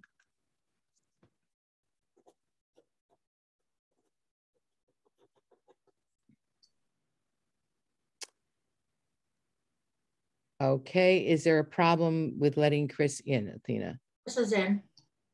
Okay, so please go ahead and speak, Chris. Chris needs to unmute. Oh, that's right. Okay, has to unmute and give full name and address, please. I still see that Chris is muted. There's a little line through the microphone. So Chris, can you unmute? It's not happening. Okay. Athena, sometimes you can do something at your end. I'm not quite sure how or what. So I can send a request to unmute, and I did that a couple times, and Okay. so we can come back to Chris. Okay, so let's go to George Ryan, who is unmuted. Okay. Go ahead, George. Thank you, Dorothy. Just first of all, I want to echo what I think a number of you just said. That was very informative on what just happened. And as a former member of TSO, it seems to me exactly what TSO should be doing. I was impressed. Lots of information, lots of good questions, and department people talking to counselors. It's unfortunate that more people couldn't be present from the public, but I think you're right that this can be shared and should be, it'll be put on a website. So I want to just applaud what you did this evening. I think this was really good, and I will certainly do what I can to share this information. Just a question, I don't know if anyone can answer it. I think the relevant parties have left, but it mentioned that the full list is available in something called Street Logics, and I can't find that. And maybe it's not available to the public, and maybe no one here knows the answer anyway, but I was curious to look at the full list, which gives every street and its rating. What we just got in the report were excerpts, and what it says is that it's available in Street Logics, which sounds like it's something you can just look up, but maybe that is not the case. I don't know if Paul knows, or if not, maybe I can find out on my own. But again, impressed by what happened this evening. I really think it was good. Thank you. Good, and notice that Dana Road is down for probably crack sealing or something. So Yes. good moments. Okay, Paul. Yeah, so we will be adding material. I just looked at the link. So our last report is from 2017. So we have to upload all this information. We want to add this presentation and the slide deck as well. And I'm not sure about the report. There must be, I'll see if we can get that report uploaded as well, all on the same site. So thank you, George. Paul, what about, can you upload the recording of this part of the TSO meeting? I just felt there were so many interesting comments. That's our intention. Yes, that is our intention to snip this piece of it and put it on. Right. Yeah. Excellent. Excellent. Okay. Chris, once again, we're asking if you can unmute. Okay, great. Okay, Chris, give your name, please, and address. Hi, I think I've succeeded. Sorry for the poor usage of the technology. My name is Chris Hockman, and I live at on Arnold Road in Pelham. So I am a grateful user of the 2020 Pelham Road resurfacing. Delighted that 4,000 some odd feet of roadway got milled and overlaid. Little sad that the sidewalk did not receive that any attention at the time. It is at spots. I feel bad for anyone who is handicapped because there is no way that they can navigate that around the various trees and the angles that are there. However, it has been a delight. One thing that I wanted to comment on was the opportunity that I think is missed when it comes to people who use SeeClickFix to report issues with the roadways and sidewalks. I believe that is an excellent opportunity for the DPW to reach the people that are obviously concerned enough to actually contact them. When they do, I've watched many times. I seldom see a proactive response to the people when they ask the question of what's the plan. I can say that I have never seen them directed to a 5-year plan, a 2-year plan, any plan, or directed to the website to indicate. I've seen them directed to your bodies and told to, talk to your representatives, but never given the plan or directed to some place where they can educate themselves first off. So I would like to encourage that opportunity to be taken by DPW to for when those people in the public outreach to them, that they take that opportunity and try to educate them as opposed to the standard boilerplate response of assigned to director. And thank you for your input. That's all I have. Thank you. Okay.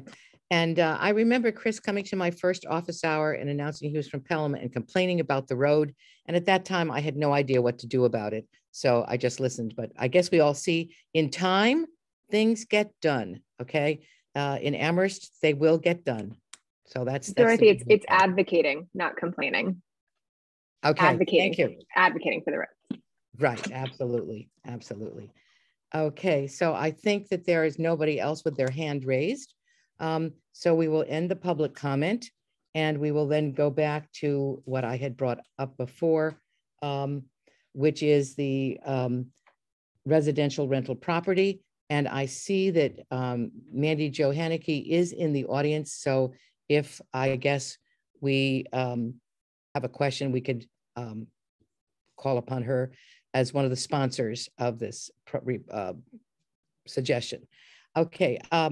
Shalini, you had your hand up to tell me that I'd forgotten public comment. Were you also wanting to make a comment on the topic of the residential rental property? Yes. Yes. So, okay.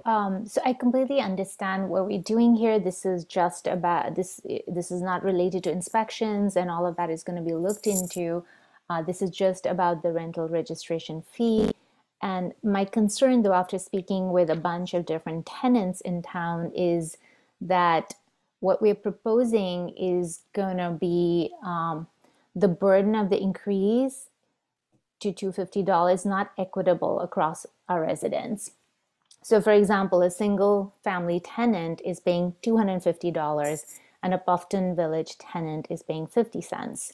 So I know that we are looking at from the point of view as a town, we're providing the same service. So we want to charge the same thing, whether it's 250 units, 500 units, or a single house.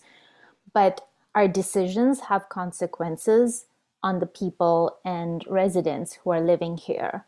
So I just want us to be aware. I don't want us to, I understand that's we may not be able to do anything about it at this point because we're hoping to fix and make our system more efficient and raise funding through this system so that we are able to then put in place a better inspection system. But I also want us to confront the fact that we are putting a burden on single family tenants who are now going to pay $250. And I spoke with a bunch of people, and they did say that they are charged a lump sum. Anytime a town increases any kind of fee, it goes directly, and they're asked to pay that as a lump sum. And now if you're a single family a tenant and you have other kind of expenses, this can be a lot of money for some families. So I just want us to confront that and know that we are putting the burden on these families, and so it doesn't feel equitable to me. Okay, Shalini, I was looking over the rate chart, which of course I can't locate in the papers right now, earlier today. And I was thinking of, there's combinations of ways that I think we could deal with the equitable property. First of all, we look at what some of the other towns do. We notice that they charge a fee for either 1 unit or 1 to 6 units. All right, so that's the basic fee. There's a reduction if it's owner occupied. Then for larger properties, some of them charge a lesser fee for the additional properties. And I think that I did some numbers and I came out to $800 a year to $1,200 a year for a 30-unit place if you gave the set fee for 1 to 6 units. So that would be that would just be in the fee. Though I believe that the proposal was thinking that the increased fee for larger properties would be in that inspections would take more time. Inspecting a small property does not take that much time, but inspecting something with, say, I'm using 30 units as my thing, would. So I like some of the features of the reduced fee for additional units so that it doesn't get crazy. And also some of them had a cap that you would do an additional fee up to a certain sum. The one thing we learned when we looked at the chart is that there's no one path. There's absolutely no one path. So in terms of trying to make it equitable, I think that we could take, or the sponsoring committee, when they're redoing it, can take features from these other ones to try to spread it so that it does seem to be fairer. So I do think it's a good point you're bringing up. We have to always think of what we were told that we had to pay some attention to, ease of ability to do it without going crazy. So one of the questions, Anika brought up a very good point of the person who lives in town has a small property that they're renting out, but they do not live on it. I believe we were told that would be really cumbersome for the town to be searching whether the person lives in town or does not live in town. I don't know. I think that's something we can look into. It could certainly, one could, in some way, owners who live in town should be privileged to out-of-town owners, I would think. But all these, the whole questions of how to do it so we can do it and be equitable are challenges that I don't think we're going to come to the answer now. But again, I'm going to just throw it open again. And so what the big question is, are we going to make a design that we think, or are we going to approve the temporary situation and then wait for the sponsoring committee to come in with more details later? So that's kind of what we're, I think, dealing with. Okay, so I'm gonna take my hand down and I see Anika's got her hand up. Great. Okay, so I trust the sponsoring committee and their intentions. I do feel that it would be wonderful, for instance, Dorothy, you brought up landlords who have, say, a house or a few, and they're in Amherst and they've had no complaints whatsoever, where maybe to take the burden off of the town to research and find who these people are, to give landlords the opportunity to introduce themselves as such. Okay. And I just a few other comments, because I do feel that this should go to the entire council for broader discussion, is that perhaps some of the I'm sorry, some of like the provisions or the precedent should come from within Massachusetts. So like Massachusetts municipalities, as opposed to following and leaning on out of state. And also perhaps with, you know, just the website, maybe being more informative, because even though I just said, you know, I'm talking against using out of state regulations, if you do look at other cities where, you know, rentals are big business, tenants have a lot of rights and they're aware of them. And whether there are 311 numbers or informative numbers, like it makes it a lot harder for a neglectful landlord. You know, so it's like, unless you have an illegal lease, your tenants are usually in the right. And, you know, so tenants can like easily call and have an inspection and go to the health department, where I know that's available here, being Massachusetts having some of these strongest laws. But, you know, perhaps just guiding, being a little more informative for tenants here and guiding them through, because you do have to go through multiple channels to get that information and assistance. So, you know, for even tenants, that's like the biggest tool that, you know, prevents neglectful landlords and kind of lets them know, like, this is a business, you're not, you know, entitled to just have these permits.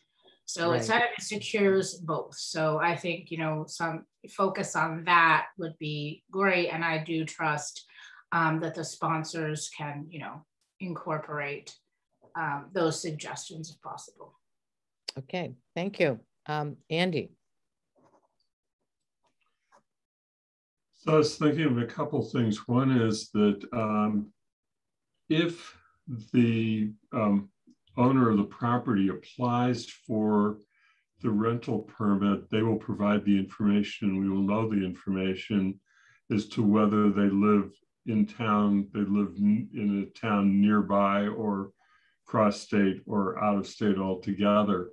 And if they fail to register voluntarily and our staff has to search them down, I think that we owe them no break whatsoever and no sympathy, because I think it's incumbent upon them to do the registration to begin with. So I think that we actually do have a system for people who reasonably meet standards that we may establish to implement those standards. I do worry a little bit that there could be some type of legal challenge if you are treating property owners differently by their place of residence, and whether there's going to be, we're opening ourselves up to any challenge to that in litigation. And so there is the question of whether we should be at least asking the town attorney that question. And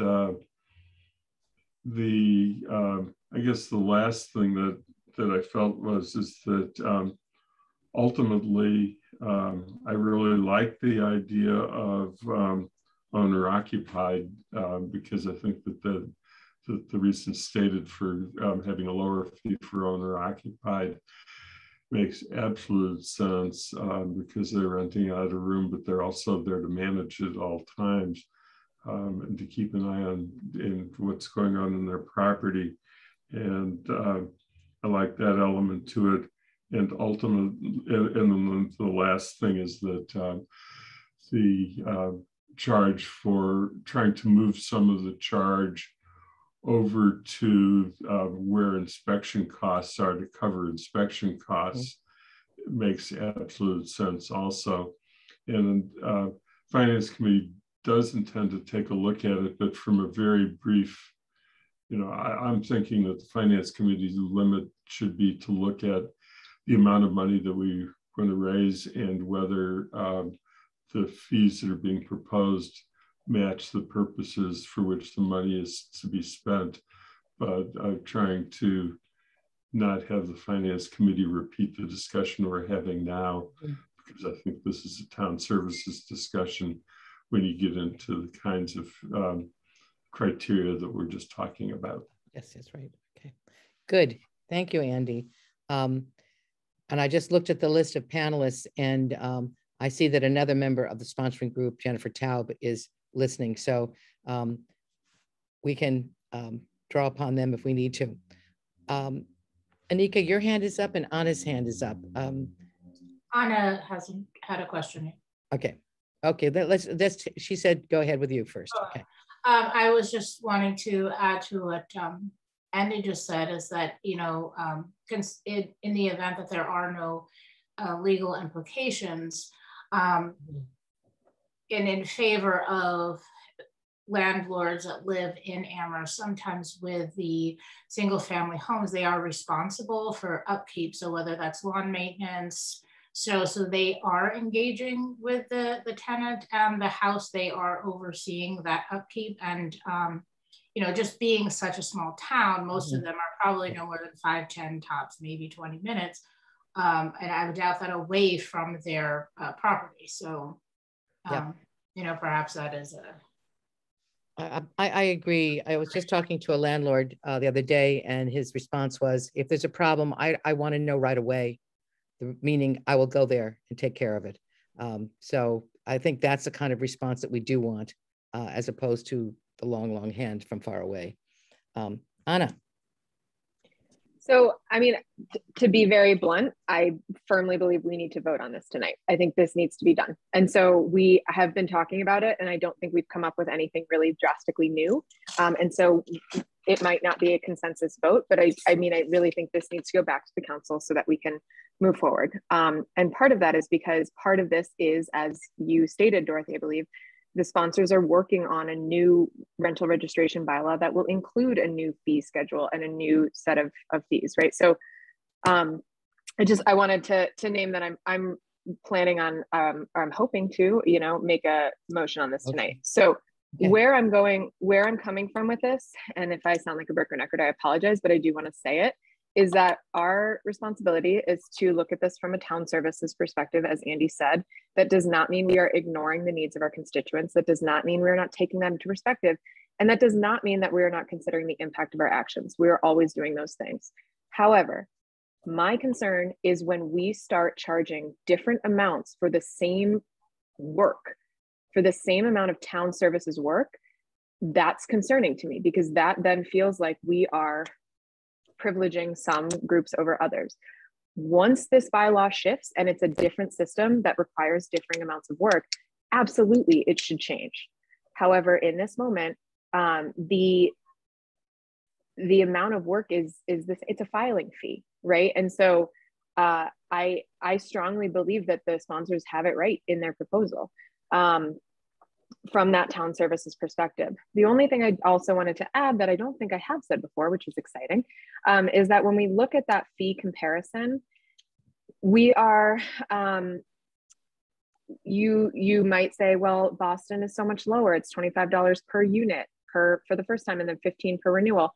Boston also has a whole lot more apartments than we do, right? And so when you compare to cities that have a similar number of apartments, you know, it's a lot closer to our numbers, right? So I do think they're on target, and I do think that they are fair given the amount of work that goes in. I do not think this is disadvantaging small landlords. I think that this is taking into, and I can see disagreement, and that's fine. You can disagree with me, but and I know I do not think that this is a major shift for those small landlords, because we are maintaining the same price for those who are owner occupied, and we're shifting to that complaint driven. We're adding that complaint driven inspection fee. Thank you. Okay, thank you, Anna, and I hope that you will be preparing a motion. Okay, Shalini. It's all ready. Great. Okay. I think it's a question of disadvantaging the tenants, because the standard is that if there's an increase in any kind of fees, it's passed on to the tenants. So it is disadvantaging a single family tenant who's trying to live here, and they are paying $250 for living there, and a Buffton Village person would be 50 cents increase, which probably the landlord is absorbing. So it is disadvantaged, but I am willing to vote on it today just because we do have a bylaw that's going to hopefully consider, and they are promising that it's going to consider all these different variances, and there will be a bigger discussion. I just wanted to voice my concern about the impact it's going to have on the smaller single family tenants who are already struggling with increased costs of electricity and this winter and a lot of other increases. And $250 for some of us may not be much, but it is a lot when it's being charged suddenly for no change in services being offered to them. They're still getting the same services also, but now they're going to have to pay $250. Right. The aim is to provide services to the town in general by being able to get some more help in the inspectors. That's, so the money wasn't going to go into the general pot. It was to go to try to make it more effective for inspections. But I appreciate what you say, Shalini. I guess I'd like to call on Anna to make a motion, to present a motion. Okay, Athena, I'm going to give it a go.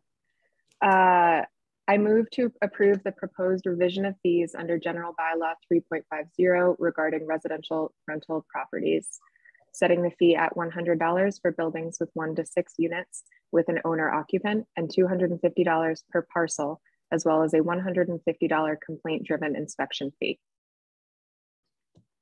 Okay, that a motion has been made. Do we have a second?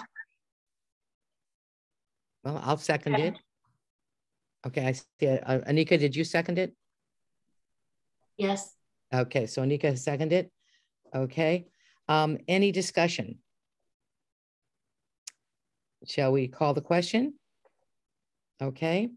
I'll call you. Oh, Andy, got your hand up. Yeah, I just wanted to make sure I understood the motion first.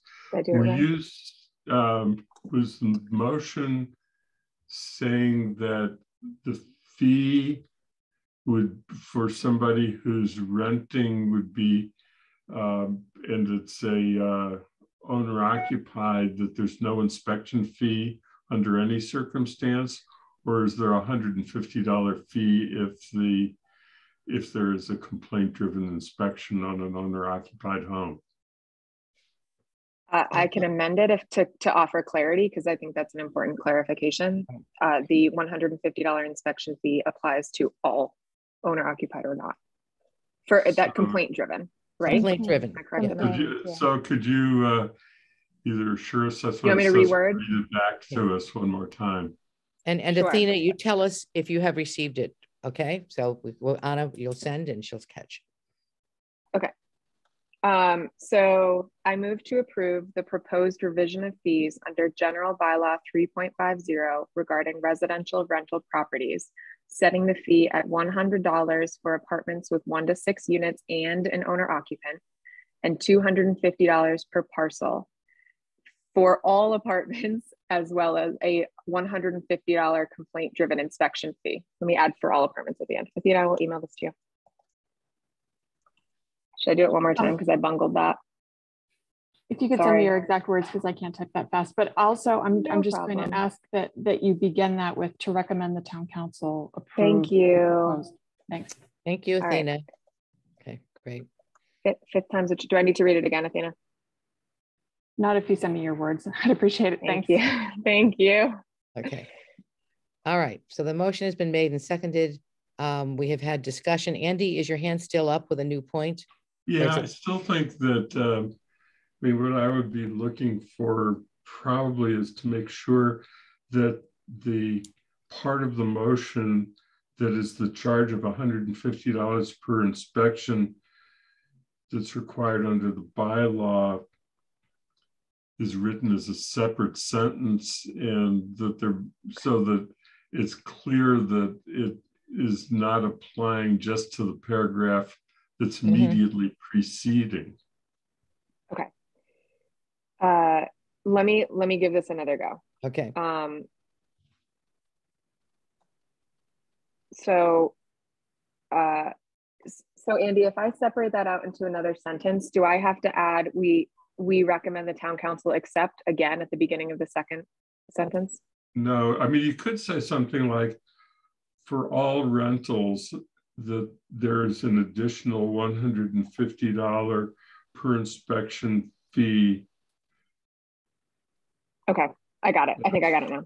But I don't, okay, right now, as far as I understand it, we're not saying that all people who get a permit will be inspected. Correct. We're saying it's complaint driven. Complaint driven because we don't have the staff to do that. The other thing. Okay. Let me try one more time. I appreciate everyone's patience. Motion writing is a learning curve. All right. So I move to recommend the town council accept the proposed revision of fees under general bylaw 3.50 regarding residential rental properties, setting the fee at $100 for apartments with 1 to 6 units and an owner occupant, and $250 per parcel. Additionally, for all rentals, there is a $150 complaint-driven inspection fee. That sounds good to me. Andy, did you like that? Yes, thank you. Okay. This time's a charm, y'all. All right, thank you. Okay. So I believe I might need a new second on that, Dorothy. Just okay. So Athena, can we do that? Or do I have a second for the reworded motion? Yes. Okay, we have a second. Andy Steinberg. Very good. I will now call the roll. Unless there's anyone, everyone's all set to go. We're all set to vote. Okay. Andy, how do you vote? Yes. Okay. Dorothy, yes. Shalini? Yes. Anika? Yes. Anna? Yes. Very good. Thank you. It's a unanimous vote, and we have sent this back to the, we're sending this to the town council. Correct. Okay, wonderful. So there's another item on the agenda. Well, actually, I'm going to skip ahead. We're going to talk about committee charge, and I definitely have some thoughts on that, but I think that we should go quickly to the town manager appointment because we're going to make it through. We're going to be through by 9. That's good. But let's go move ahead to the town manager appointment filed with the town clerk, the Community Development Block Grant Advisory Committee, and town manager Bockelman, would you like to speak on your nomination? Sure, thank you. So these are 2 appointments for the Community Development Block Grant Advisory Committee, Gregory Bascom and Suzanne Schilling. Mr. Bascom currently serves on the Council on Aging, has been involved in town government for many years in many different capacities. He is an attorney and has and talking about the CDBG Advisory Committee, he's identified transportation and housing as and social services as the areas that he feels need to receive the most attention. The other person is Suzanne Schilling.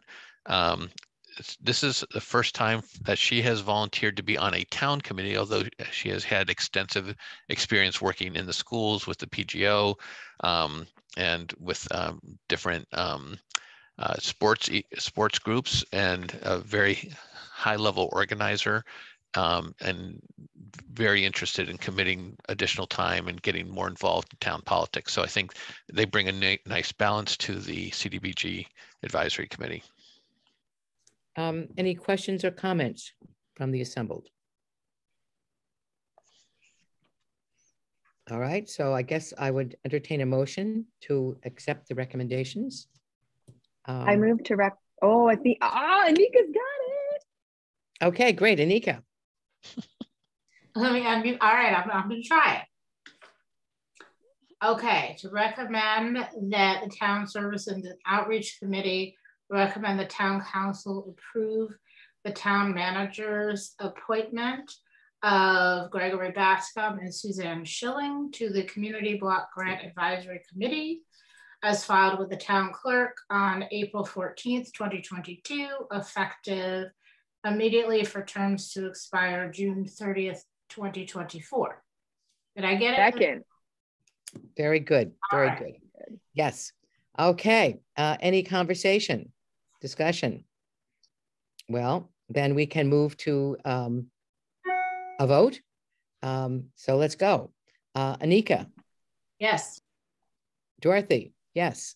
Shalini. Yes. Andy. Yes. Anna. Yes. Okay. So town manager has 2 new people. Thank you. For the committee. Okay. So the last item is to talk about the committee charge, and there are 3 papers, which, again, one is the original charge, which was drafted, let's see, in the 24th of February in 2020. That's the one we're operating under. And then there were two revisions, 2 proposed revisions. And okay, so have you had a chance to look at these 2 revisions? Okay. And this came to us from GOL that was just looking at committee charges. The first one, let's see, was to, okay. No, I can't see what this one is. Well, one of them took out outreach and added economic development. So I think that's the last charge. It has, right, okay.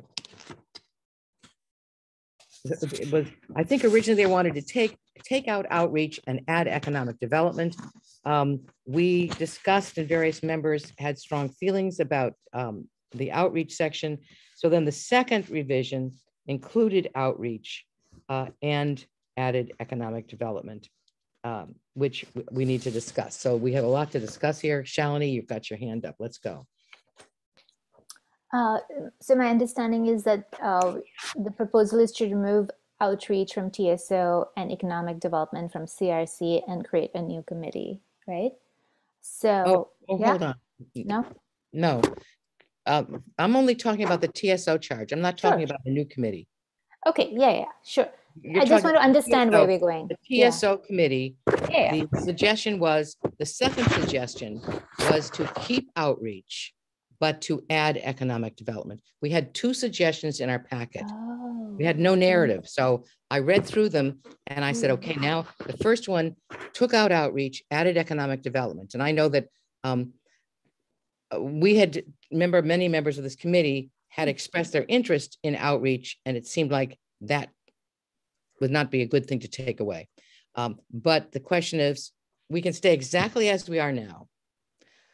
We can also stay as we are and add economic development. I think that's how the choices were, but I will call upon people and see if anyone else has read them. That's what I got from reading them. Okay, Anika, what do you have? So I understood as well that it was removing removing outreach from TSO, removing economic development from CRC, and creating a 5th committee. Mm-hmm. Not that it was adding, not that we would be adding economic development to TSO. Well, okay. The draft I have that says 2022-02-16. There were 3 things on charges in our packet. That one is called TSO. Mm-hmm. Oh, I see. Oh, you're right. Okay. It says name, outreach and economic development, OED. You're right. Right. Okay. So I'm going to turn it over to Anna. Nope. Same comment. Okay. Oh, so I had a question then. I'm not for setting a new committee. This is not my proposal. I'm not going to speak for it. So if anyone likes it, please speak forward. Okay. Yeah, I think it requires a clarification of what is outreach from the perspective of the TSO committee or any town council committee, for example. My understanding is that's mostly the town manager's office that is handling outreach. And so I think it'd be helpful to understand, when we talk about outreach as a part of TSO, what does that entail? And I think the same thing goes for economic development is not even that's a CRC issue, so I'm not gonna go there. Anna. Sure. So I don't know if this comment is necessarily for or not, but I think the way that I'm looking at this is, having now experienced the lovely TSO for a couple months, we're swamped. And the reality is that I'm really concerned that we're not going to be able to dig into outreach how outreach deserves to be dug into. And I think from observing CRC, the same could apply for economic development from their perspective. So from that end, I do think that TSO has so much to address. I mean, like, look at tonight. We also set water and sewer on the kind of aside for another meeting because we were just so, I know everyone was excited about it, but we were so swamped. And so I think that in my mind, having a committee that actually can dig into these issues that are less you know, immediate boots on the ground bylaw driven and a little bit more conceptual and vision driven is really exciting. The concern that I have is capacity. You know, I mean, I think we saw counselors who, myself included, who knew what their limits were in terms of signing up for committees and weren't able to sign up for 3 or 2, you know, 2 or 3 depending. And so I think we need to have as a full council is we want to do this. Do we accept that we're not going to get it done at this committee level and say, we're just not going to get it done? Do we adapt our current committees to take something off our plate?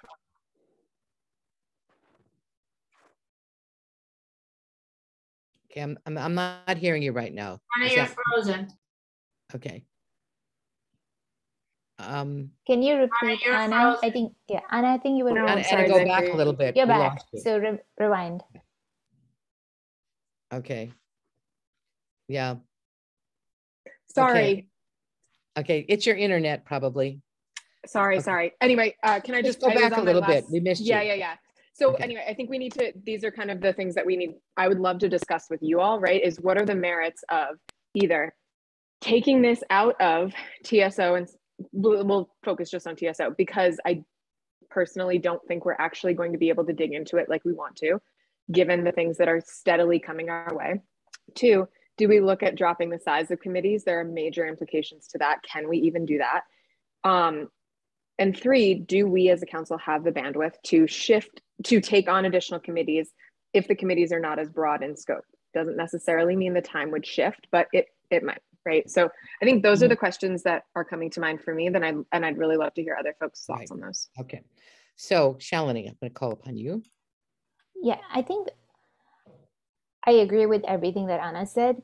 And the only comment I would make is my understanding of outreach so far is that what is expected of us as a town service outreach committee is this one-time task to create an outreach plan. And I don't even know if that is within our purview, but I am anyway going ahead and doing it because I got some sense that it is required. So it seems like it's a one-time creating this and working in coordination with the town managers, staff, and coordinating what that plan would look like so that we know as counselors what is our role in outreach and what is the community participation officer or the different committees, what is their role. It feels like it's more of a one-time planning event, and then it's going to be distributed across all the counselors or committees of the council that are going to do the different outreach at different times. And so it's more of a one-time thing. So I don't think we need a separate committee unless we're saying that somehow the town council members, in addition to our district meetings, in addition to all the other emails we respond to, there's somehow we are going to be doing an outreach for in addition to all of that. So that's the clarification I was looking for. Okay. And Anika. Okay, so I agree with everything that's been said. And whereas for me personally, this would sound like the dream committee. I feel like it speaks my language and sings my song, but I do also have concern with separating, well, aside from really having clarity in terms of our role for outreach, the implications of separating economic development from a committee that also deals with zoning. I feel like this is their fabric and intertwined, and both through the lens of economic development and in terms of business owners and what they're looking for. It's kind of like, it's like a chicken and an egg. So a lot of business investors are also looking at zoning to kind of know where to go next. And so I do as much as I think this sounds fantastic in many ways and see how it's really complicated and we're, you know, limited in numbers, I do have the concern of separating economic development from CRC, mainly because of the relationship with zone. Okay, Anna, and then I'm going to make a little comment.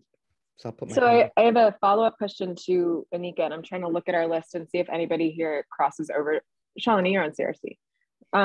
I mean, I'm curious if it's come up. Like, do you feel like CRC has been able to dig into economic development at all? Is it coming up at all? Like, what's its current status?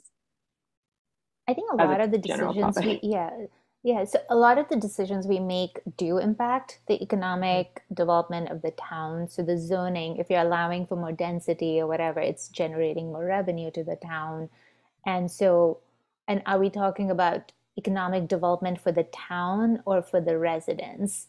And if it's for the residents, I don't know, again, what bylaws we can create, because we're concerned with the legislative branch and stimulating the economy, creating more opportunities for, I don't know, businesses or permitting, making that easier, inspections, all of that is really Paul's purview. So again, that's why economic development in the realm of allowing more density, where should the housing be, those kind of things are impacting the economics. So again, there's not a complete clarity around what is the town council's role in economic development over and above what we're already doing.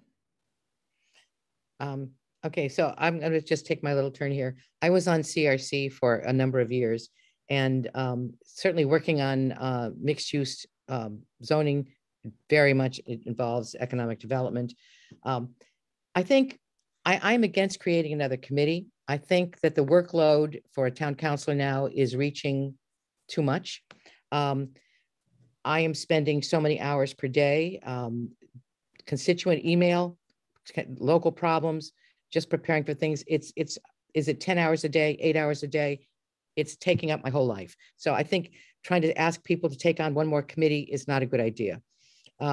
Economic development, yes, we don't have an economic development person, but we have the town manager working very closely with the bid, and they're really trying to come up with economic development and outreach, which we all want to do. The CPOs are doing. My only criticism now is we're coming out of COVID, knock on wood. And I would like to be invited to their outreach activities as I was in the first number of years. It was really useful for me as a counselor to get to different parts, and not in my district. They were out of my district, just to get a better sense of the town. I enjoyed that. So I would like us to work with our CPOs a little more closely, but I just don't see that making a new committee to do this is good. So I agree with Shalini. I think we can keep outreach. We can talk about a plan. And we're going to get a presentation from our CPOs very soon. And we can think about what do we want to talk to them about in detail, and what kind of visions do we have. And I think we can do that. So those are my thoughts on this topic. Okay, so Anna, your turn. Okay, so I want us to be very aware that the bid is not a substitute for an economic development director. They are not a town agency, and we cannot equate them with an economic development director. That's not their role. Right. They have done a lot of work for economic development for Amherst, but and I think Shalini, I'm a little confused by your question, partly because I don't understand it, of economic development for the town versus the residents, and I kind of feel like they are one and the same, right? In my mind, like I think economic development for one benefits the other, and I don't know what it would look like to have economic development only for the town. So clarity on that would be helpful. But I mean, I think that one of the things that strikes me about the potential of this committee, and I don't want to negate how big this conversation is, right, is that we don't know what we don't know. And so to have a committee that focuses on economic development might allow for an opportunity to actually commit to some more efforts in that area. And I do think that there are significant legislative impacts there, right? There are licensing bylaws. I mean, we just talked about registration fees, you know, I think all of those things do fall under our umbrella. And so I think that there are a lot of things we could do to make the pathway to business ownership or to general economic development more accessible in Amherst.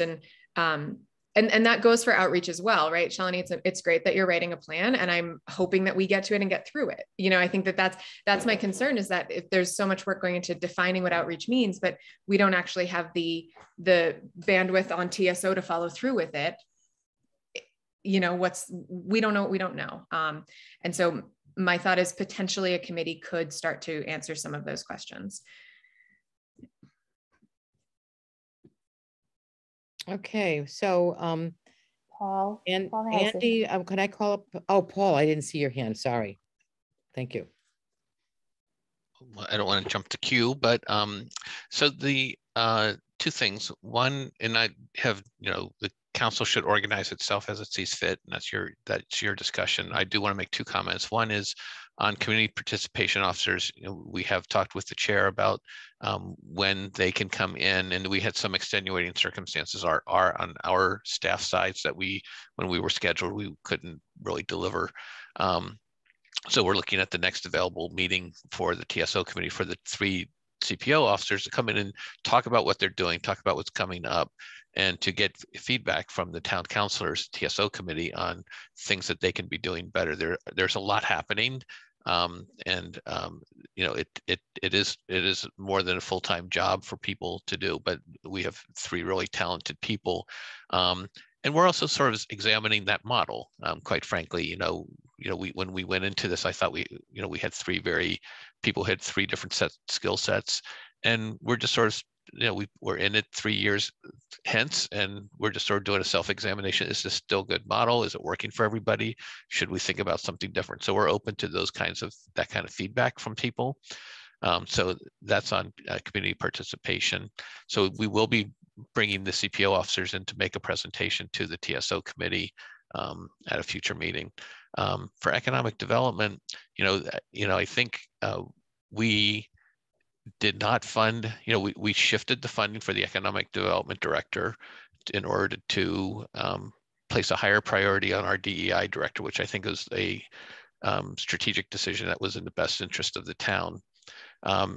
This was during COVID, and economic development wasn't really high on the list. We were doing lots of different things for that. In terms of a economic development, it might be worth thinking about not just a council committee, but maybe an economic development committee that had broader representation. And I'm open to having that conversation with people. I think that might be a path that people might find more engaging. There are lots of questions to ask and answer about what that committee would look like and what its role was. I think Shalini sort of referred to some of those.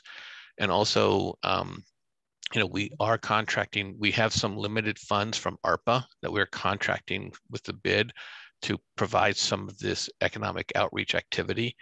We chose to go that route for a number of reasons. One reason being that for us to create it, to hire someone for the funding is limited, was probably not going to be very conducive to finding someone who's talented, whereas the bid is much more, it's a bid and the chamber, they're much more flexible and able to be very quick about bringing someone in. So we're working on that contract, and I think it's nearing completion with them. This is a contracted arrangement. So I think that there will be more activity on the bigger picture things, along with the sort of smaller picture. How do you start a business? How do you get a business started? So those are the two sort of focuses. Okay. Thank you. And I think it was Anika next, but your hand just went down. Okay. I'll hold. Okay. So then Shalini and then Anna. Okay.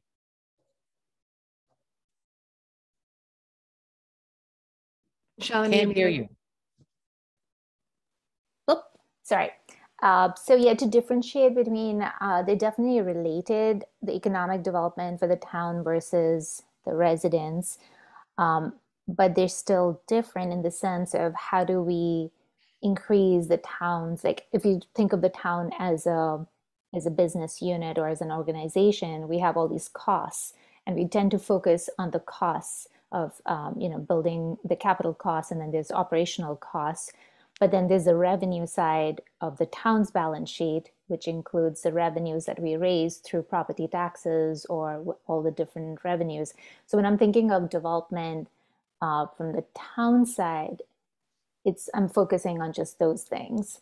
And then even to raise the, and then when we think of how to make our town a good place for investors and startups and all of that, so that's looking more at focusing on how do we, what do the people need? And so that seems to me more of an executive branch thing for, and I think a great solution is to get a committee of diverse, artists and startups and engineers and landowners and all of that to come and tell us what they're seeing, because I hear it all the time. I hear a lot about new systems that are put in place, but they become really cumbersome. We're trying to improve it, but it's cumbersome for a small restaurant or a small business to go through those things. And that's more of an executive function than, unless I'm not understanding. And that's what I'm trying to understand. Is there a role that the town council can play in those kind of issues, like permitting or inspections and all of that? But that to me feels more executive. And so what is the role? And I'm not sure what the role of the town council is. That's maybe a Paul question. Okay, I think some good questions there, Shalini. Anna. So yeah, thank you, Shalini, for clarifying. That was helpful. I think one of the things, I keep coming back to the capacity question, right? And so I think I'm looking to Anika and Shalini, who both have identified economic development as like priority areas. And so I am curious, do you have capacity? Like if we created this committee because it's right up your alley, is this something that you'd be like, yes, I'm gonna do this right now? And so that's question, like that's more of like my informal question of just realistically speaking, we got to get to 5 people on this thing if we created it. And so how do we do that?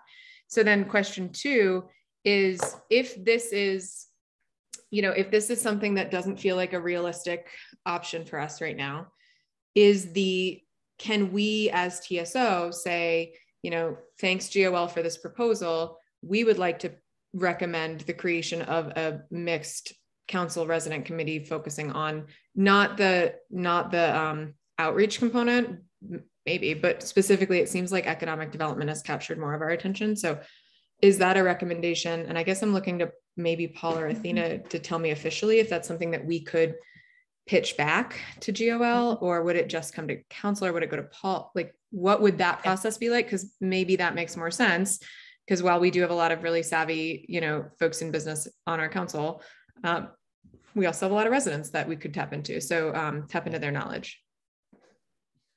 Okay, so I can call on Paul or Anna right now, Anika right now. Let's say Anika Paul, speak, so. And then we'll let Paul respond to both. How's that? Or does Paul want to answer now? I would defer to Anika. Okay. All right. So Anika, your comment next. Okay. So I think that it would be really helpful to know what the parameters could be around this, because I think just in this day and time to, not focus on economic development. I mean, it's clearly so important right now, but I think that it would really be important just to have what that would look like defined, so we do not have a group of well-meaning people just kind of sharing ideas of what they think should happen and what they think would be great ideas, and really know what is in control, what we can do. So you're talking about having execution. I think it's an excellent point. Okay, Anna. Okay, sorry, really quick one. The only other consideration that's not in this memo, as far as I can tell, is staff time. And that would apply to this or a resident council mixed committee, if that is a real thing. But I do think that's a consideration, is who's going to staff it, and do we have the staff for that right now? Good question. Excellent. Okay, Andy raises his hand. Go ahead. You know, I think this has been a great discussion. The TSO will always have some role if there is the question of staff assisting the effort. I think that's been referred to a little bit in the discussion. And I think that we're not totally abandoning the role of being therefore involved with the question of economic development, should that become a necessary element to it. But, you know, I have been just wanting to hear what everybody else in the committee had to say.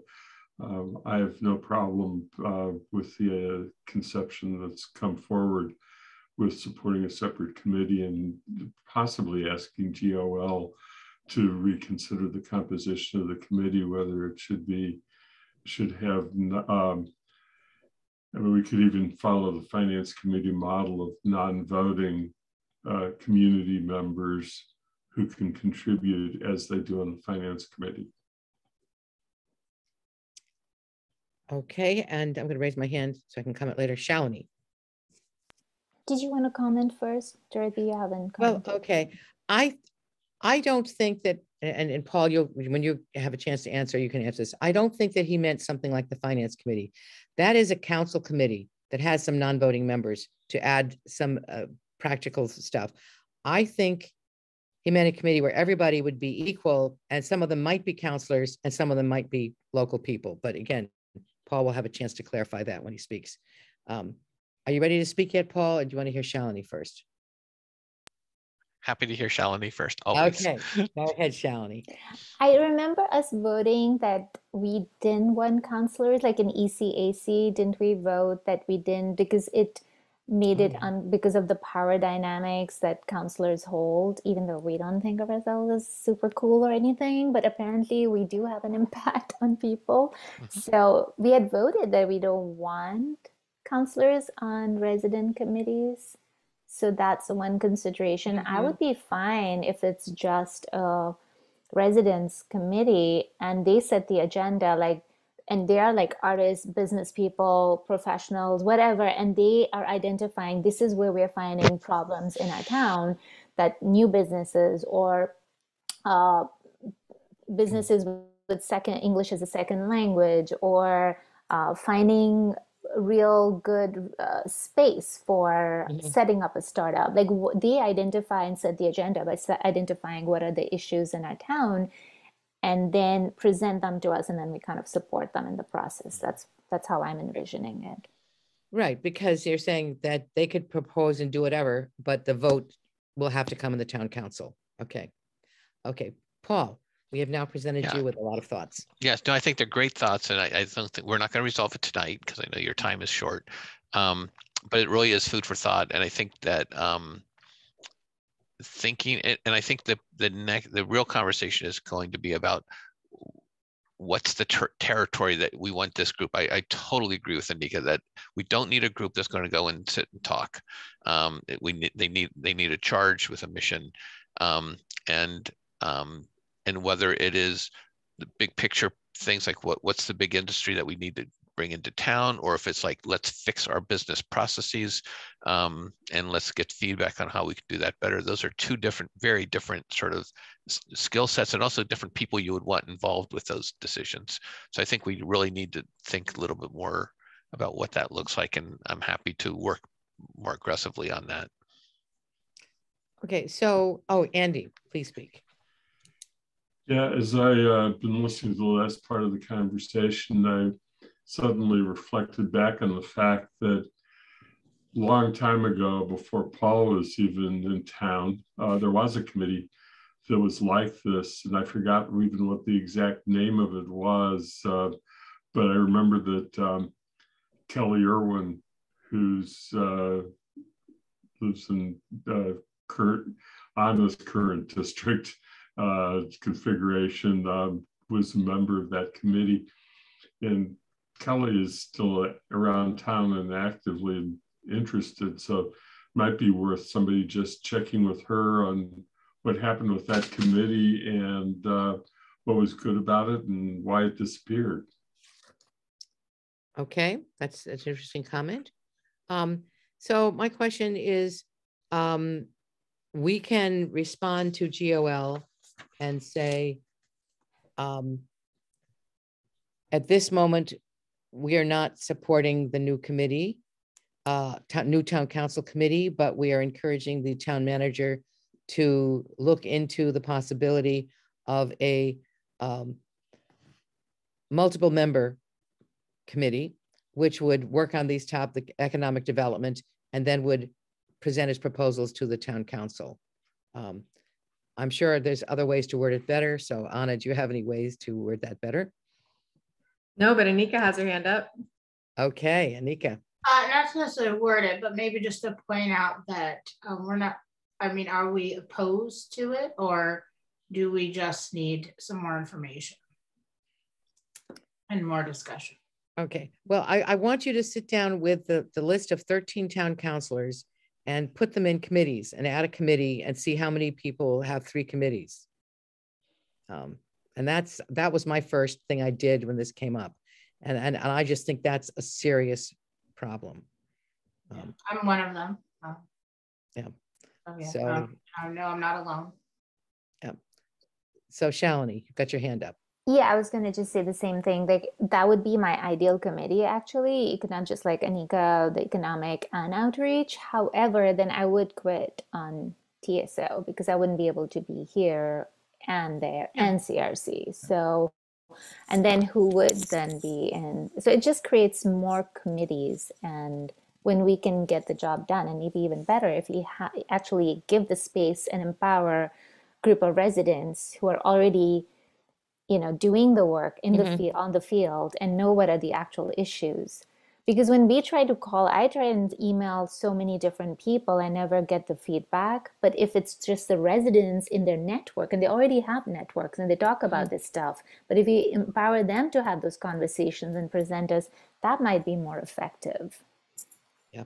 So I'm actually not in favor at this point of, I prefer what you propose, that they think about having a town manager economic development committee. Okay, any other thoughts on this? Anna, I recognize. Yeah, Dorothy, was this, sorry, and I apologize. Is this an official, do we need to, or maybe Athena or Paul, is this something we need to vote to not recommend or thank you, Athena. Yes, thank you. What is our next step? So this is somewhat informal because it's sort of committee to committee. So what you can do is Dorothy can relay this discussion to Michelle as chair of GOL, so that when GOL takes this up at their next meeting, they have the feedback from TSO. Okay, so you're saying informal communication would be sufficient at this time? Yep. Okay. Okay. So you don't need a formal vote. It's just relaying the conversation that TSO had to Michelle, so that GOL has that information when they have their next discussion about it. Okay, but if Anna wants to firm up that message, I will certainly hear her words. The only thing I wanted to say is I don't want to say that we are not all opposed to this committee. I think that feels not as capturing of our conversation. I think one of the big things that we talked about that I think would be really important is just logistically the capacity of our current counselors is pretty low, and so we were concerned about that. We do believe these are 2 areas that deserve focus, and we would love to see a resident committee comprised of, I guess I'm gonna call them, Shalini, if this feels appropriate to what you were saying, subject matter experts in those areas for a resident committee. Because personally, this is great. I love this. If capacity weren't an issue, if staff time weren't an issue, this would be phenomenal. I just don't know how we would pull it off. Right. And stinks. One way you could pull it off is to end TSO. Well, that would never work. But, I think that's part of the issue. Okay. I mean, TSO's first year, it was, who are we? What are we doing? Is there anything for us to do? And then it seems all of a sudden we're very, very busy. But so Paul, here's my question to you. As counselors, we on TSO learn a lot from the presentations we receive. Do the town agencies actually need our feedback? Are we performing a useful function to the town by being a committee, listening to these things? You are a policy setting committee and you're a legislative body. The reason, for instance, tonight we talked about roads is because you're responsible for the public ways. So that's definitely within the purview of the town council. You know, you have the ability to look into anything under the charter. You can look into other things. You've identified the idea of wanting to talk with the senior members from the Council on Aging. And, you know, the community outreach is definitely part of the council's prerogative. So from the council's point of view, it's about policy and legislation, and that's where I would say you can't do everything. We have interest in everything, but that's where that's where your job is policy and legislation. But do you see any conflict between a new committee on economic development and outreach and TSO? Is there room for those two committees? A new council committee, or? Yeah, because what the suggestion was, as thank goodness the committee members corrected me, was to add a new council, which would be outreach and economic development. Yeah, I think it's capacity. I think it's staff capacity. I think it's counselor capacity. I think you need to pick and choose where you're going to put your energy. You can't, you know, there's a lot out there to do. You need to figure out what you want to prioritize. Okay. I think adding a fourth committee, I mean, you know, that means someone has to support it from the staff point of view. And it's, you know, Athena's taking this one on, and there's minutes and all those things that go along with just having a committee set up. Right. Well, okay. So Anna, I understand what you're saying. You're saying that theoretically you would find, and Shalini too, that would be a great committee, economic development and outreach. What am I to give in my informal report to Michelle? I think saying, you know, TSO discussed this. We appreciated the idea and believe in the need for economic development and outreach. However, at this time, we do not believe that our counselors have the capacity to add we don't believe we could find 5 counselors with the capacity to add another committee. Okay.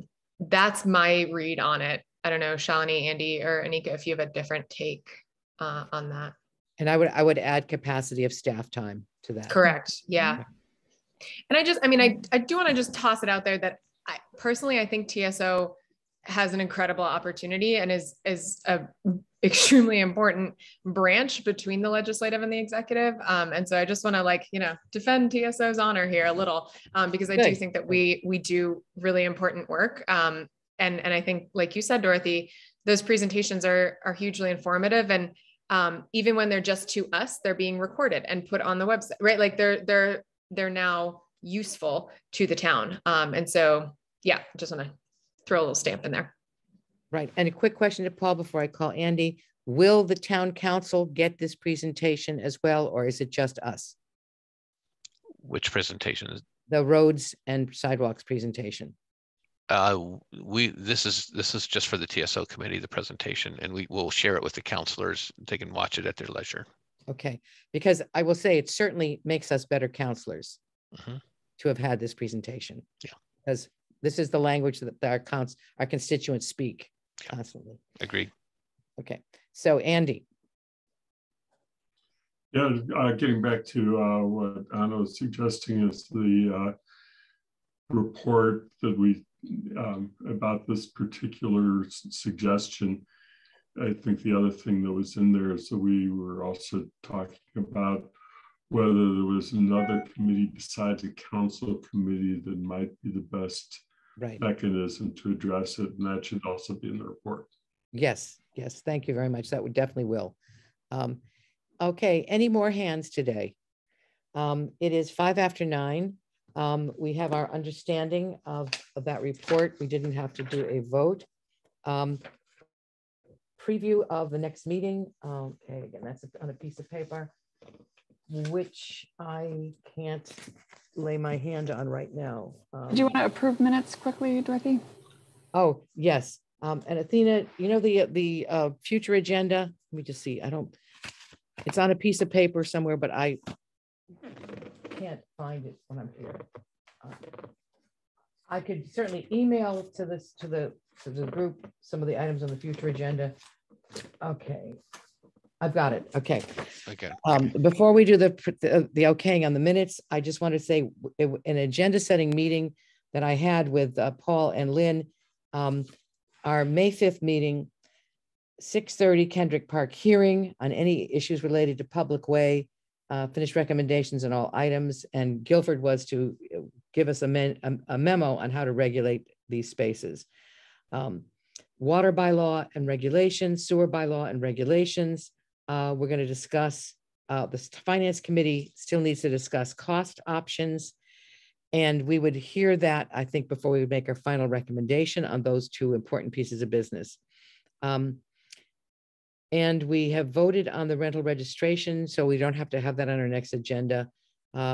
Possible topic is crosswalk. I guess it's going to happen. Crosswalk on East Pleasant Street, Garcias, only if not voted by town council on April 25th. In other words, that may go directly to the town council without going to us first. But if they send it to us, then we have to talk about it. And appointments. So those were things which were down for our next meeting. Our May 19th meeting is when we're going to have senior center and senior services. We're going to get our presentation on outreach from the 3 CPOs. We're going to talk about speed limits, talk about the role of TAC, and reworking of the charge for TAC. So that's our preview. So that's a lot of stuff. Okay, it's true. We've got a lot of stuff. At some point, we may run out of things to do, and we'll figure out what to do with our extra time. Any questions on future agenda items? Otherwise, we'll go to the minutes. Thanks. I just wanted to quickly let you know that the public notice for the hearing on the parking regulations along Kendrick Park has been published. It was published today, and it'll be published again next week for the hearing on May 5th. It's also on the bulletin board. And the town did propose that those spaces be metered at 50 cents an hour between 8 a.m. and 8 p.m. Did I have that right, Paul? I don't think we have a formal recommendation. Was there a 2-hour limit on the parking, which was one of the items of discussion? Yes, and the reason for that is that's the most aggressive parking regulation. If you want to scale that back, it gives you the ability to scale it back. Mm-hmm. But it also allows for more turnover so people can come and park the car and use the park, which, okay, great. Okay. And I just have to say once again, thank you, Athena. We really, really, really appreciate you very, very much. Okay. And thank you for posting those notices. Okay.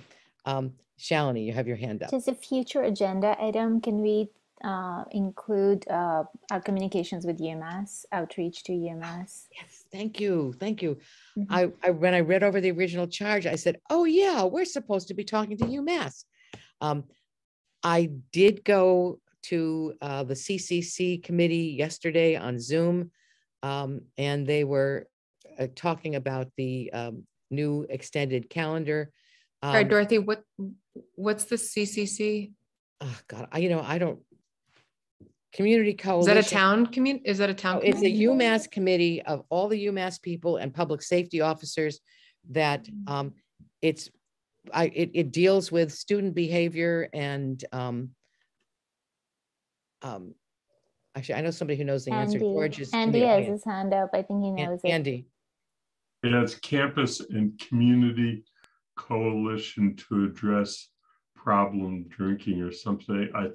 That's I think close to the title, and it includes largely town staff and university staff, though some students who work on student behavior issues around excessive you know, it gets into behavior issues, but it was originally formed around alcohol and other substance.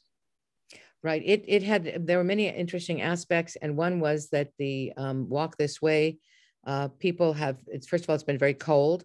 They have not been very active, and many of them were terribly distressed about the death and the traffic accident.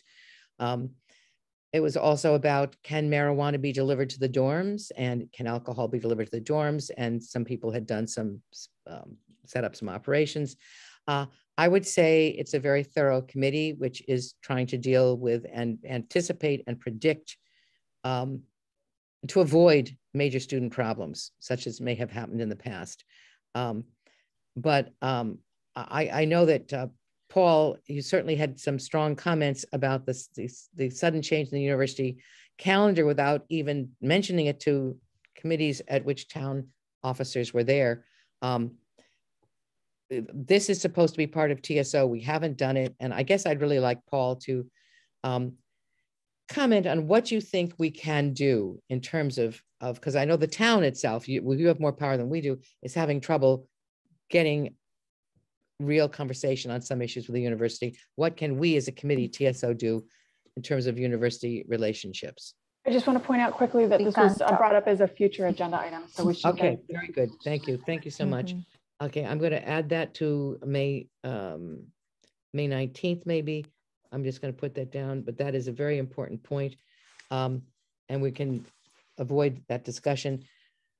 So let's go back then to the approval of the minutes. Unless there is a problem or comment on the minutes, we should go ahead and approve those minutes. Does anyone have a comment on the minutes? I move we approve the minutes of April 7th, 2022. Second. Thank you very much. And I'll call the question. Andy, how do you vote? Yes. Okay. Shalini? Yes. Anika? Yes. Anna? Yes. Dorothy? Yes. Okay, then the minutes have been passed. And again, thank you, Athena, for the minutes. I will add that if I am to give a report for the town council meeting on Monday, I would appreciate the minutes if you have them, okay? Because I'm going to try to get that done tonight or early tomorrow morning. I will send them to you momentarily. Oh, thank you so much. That would be so great. Okay, because we've done a lot of work and we want to be able to report to the town council on what we have done. Okay. Any closing comments from anyone? I'm looking particularly at the town manager, but he doesn't have to. Okay, he's done. Okay, thank you all for your hard work. We can say we did our job. Okay, thank you very much. Meeting adjourned. Thank you. Good night, everyone. Bye, everybody. Bye-bye.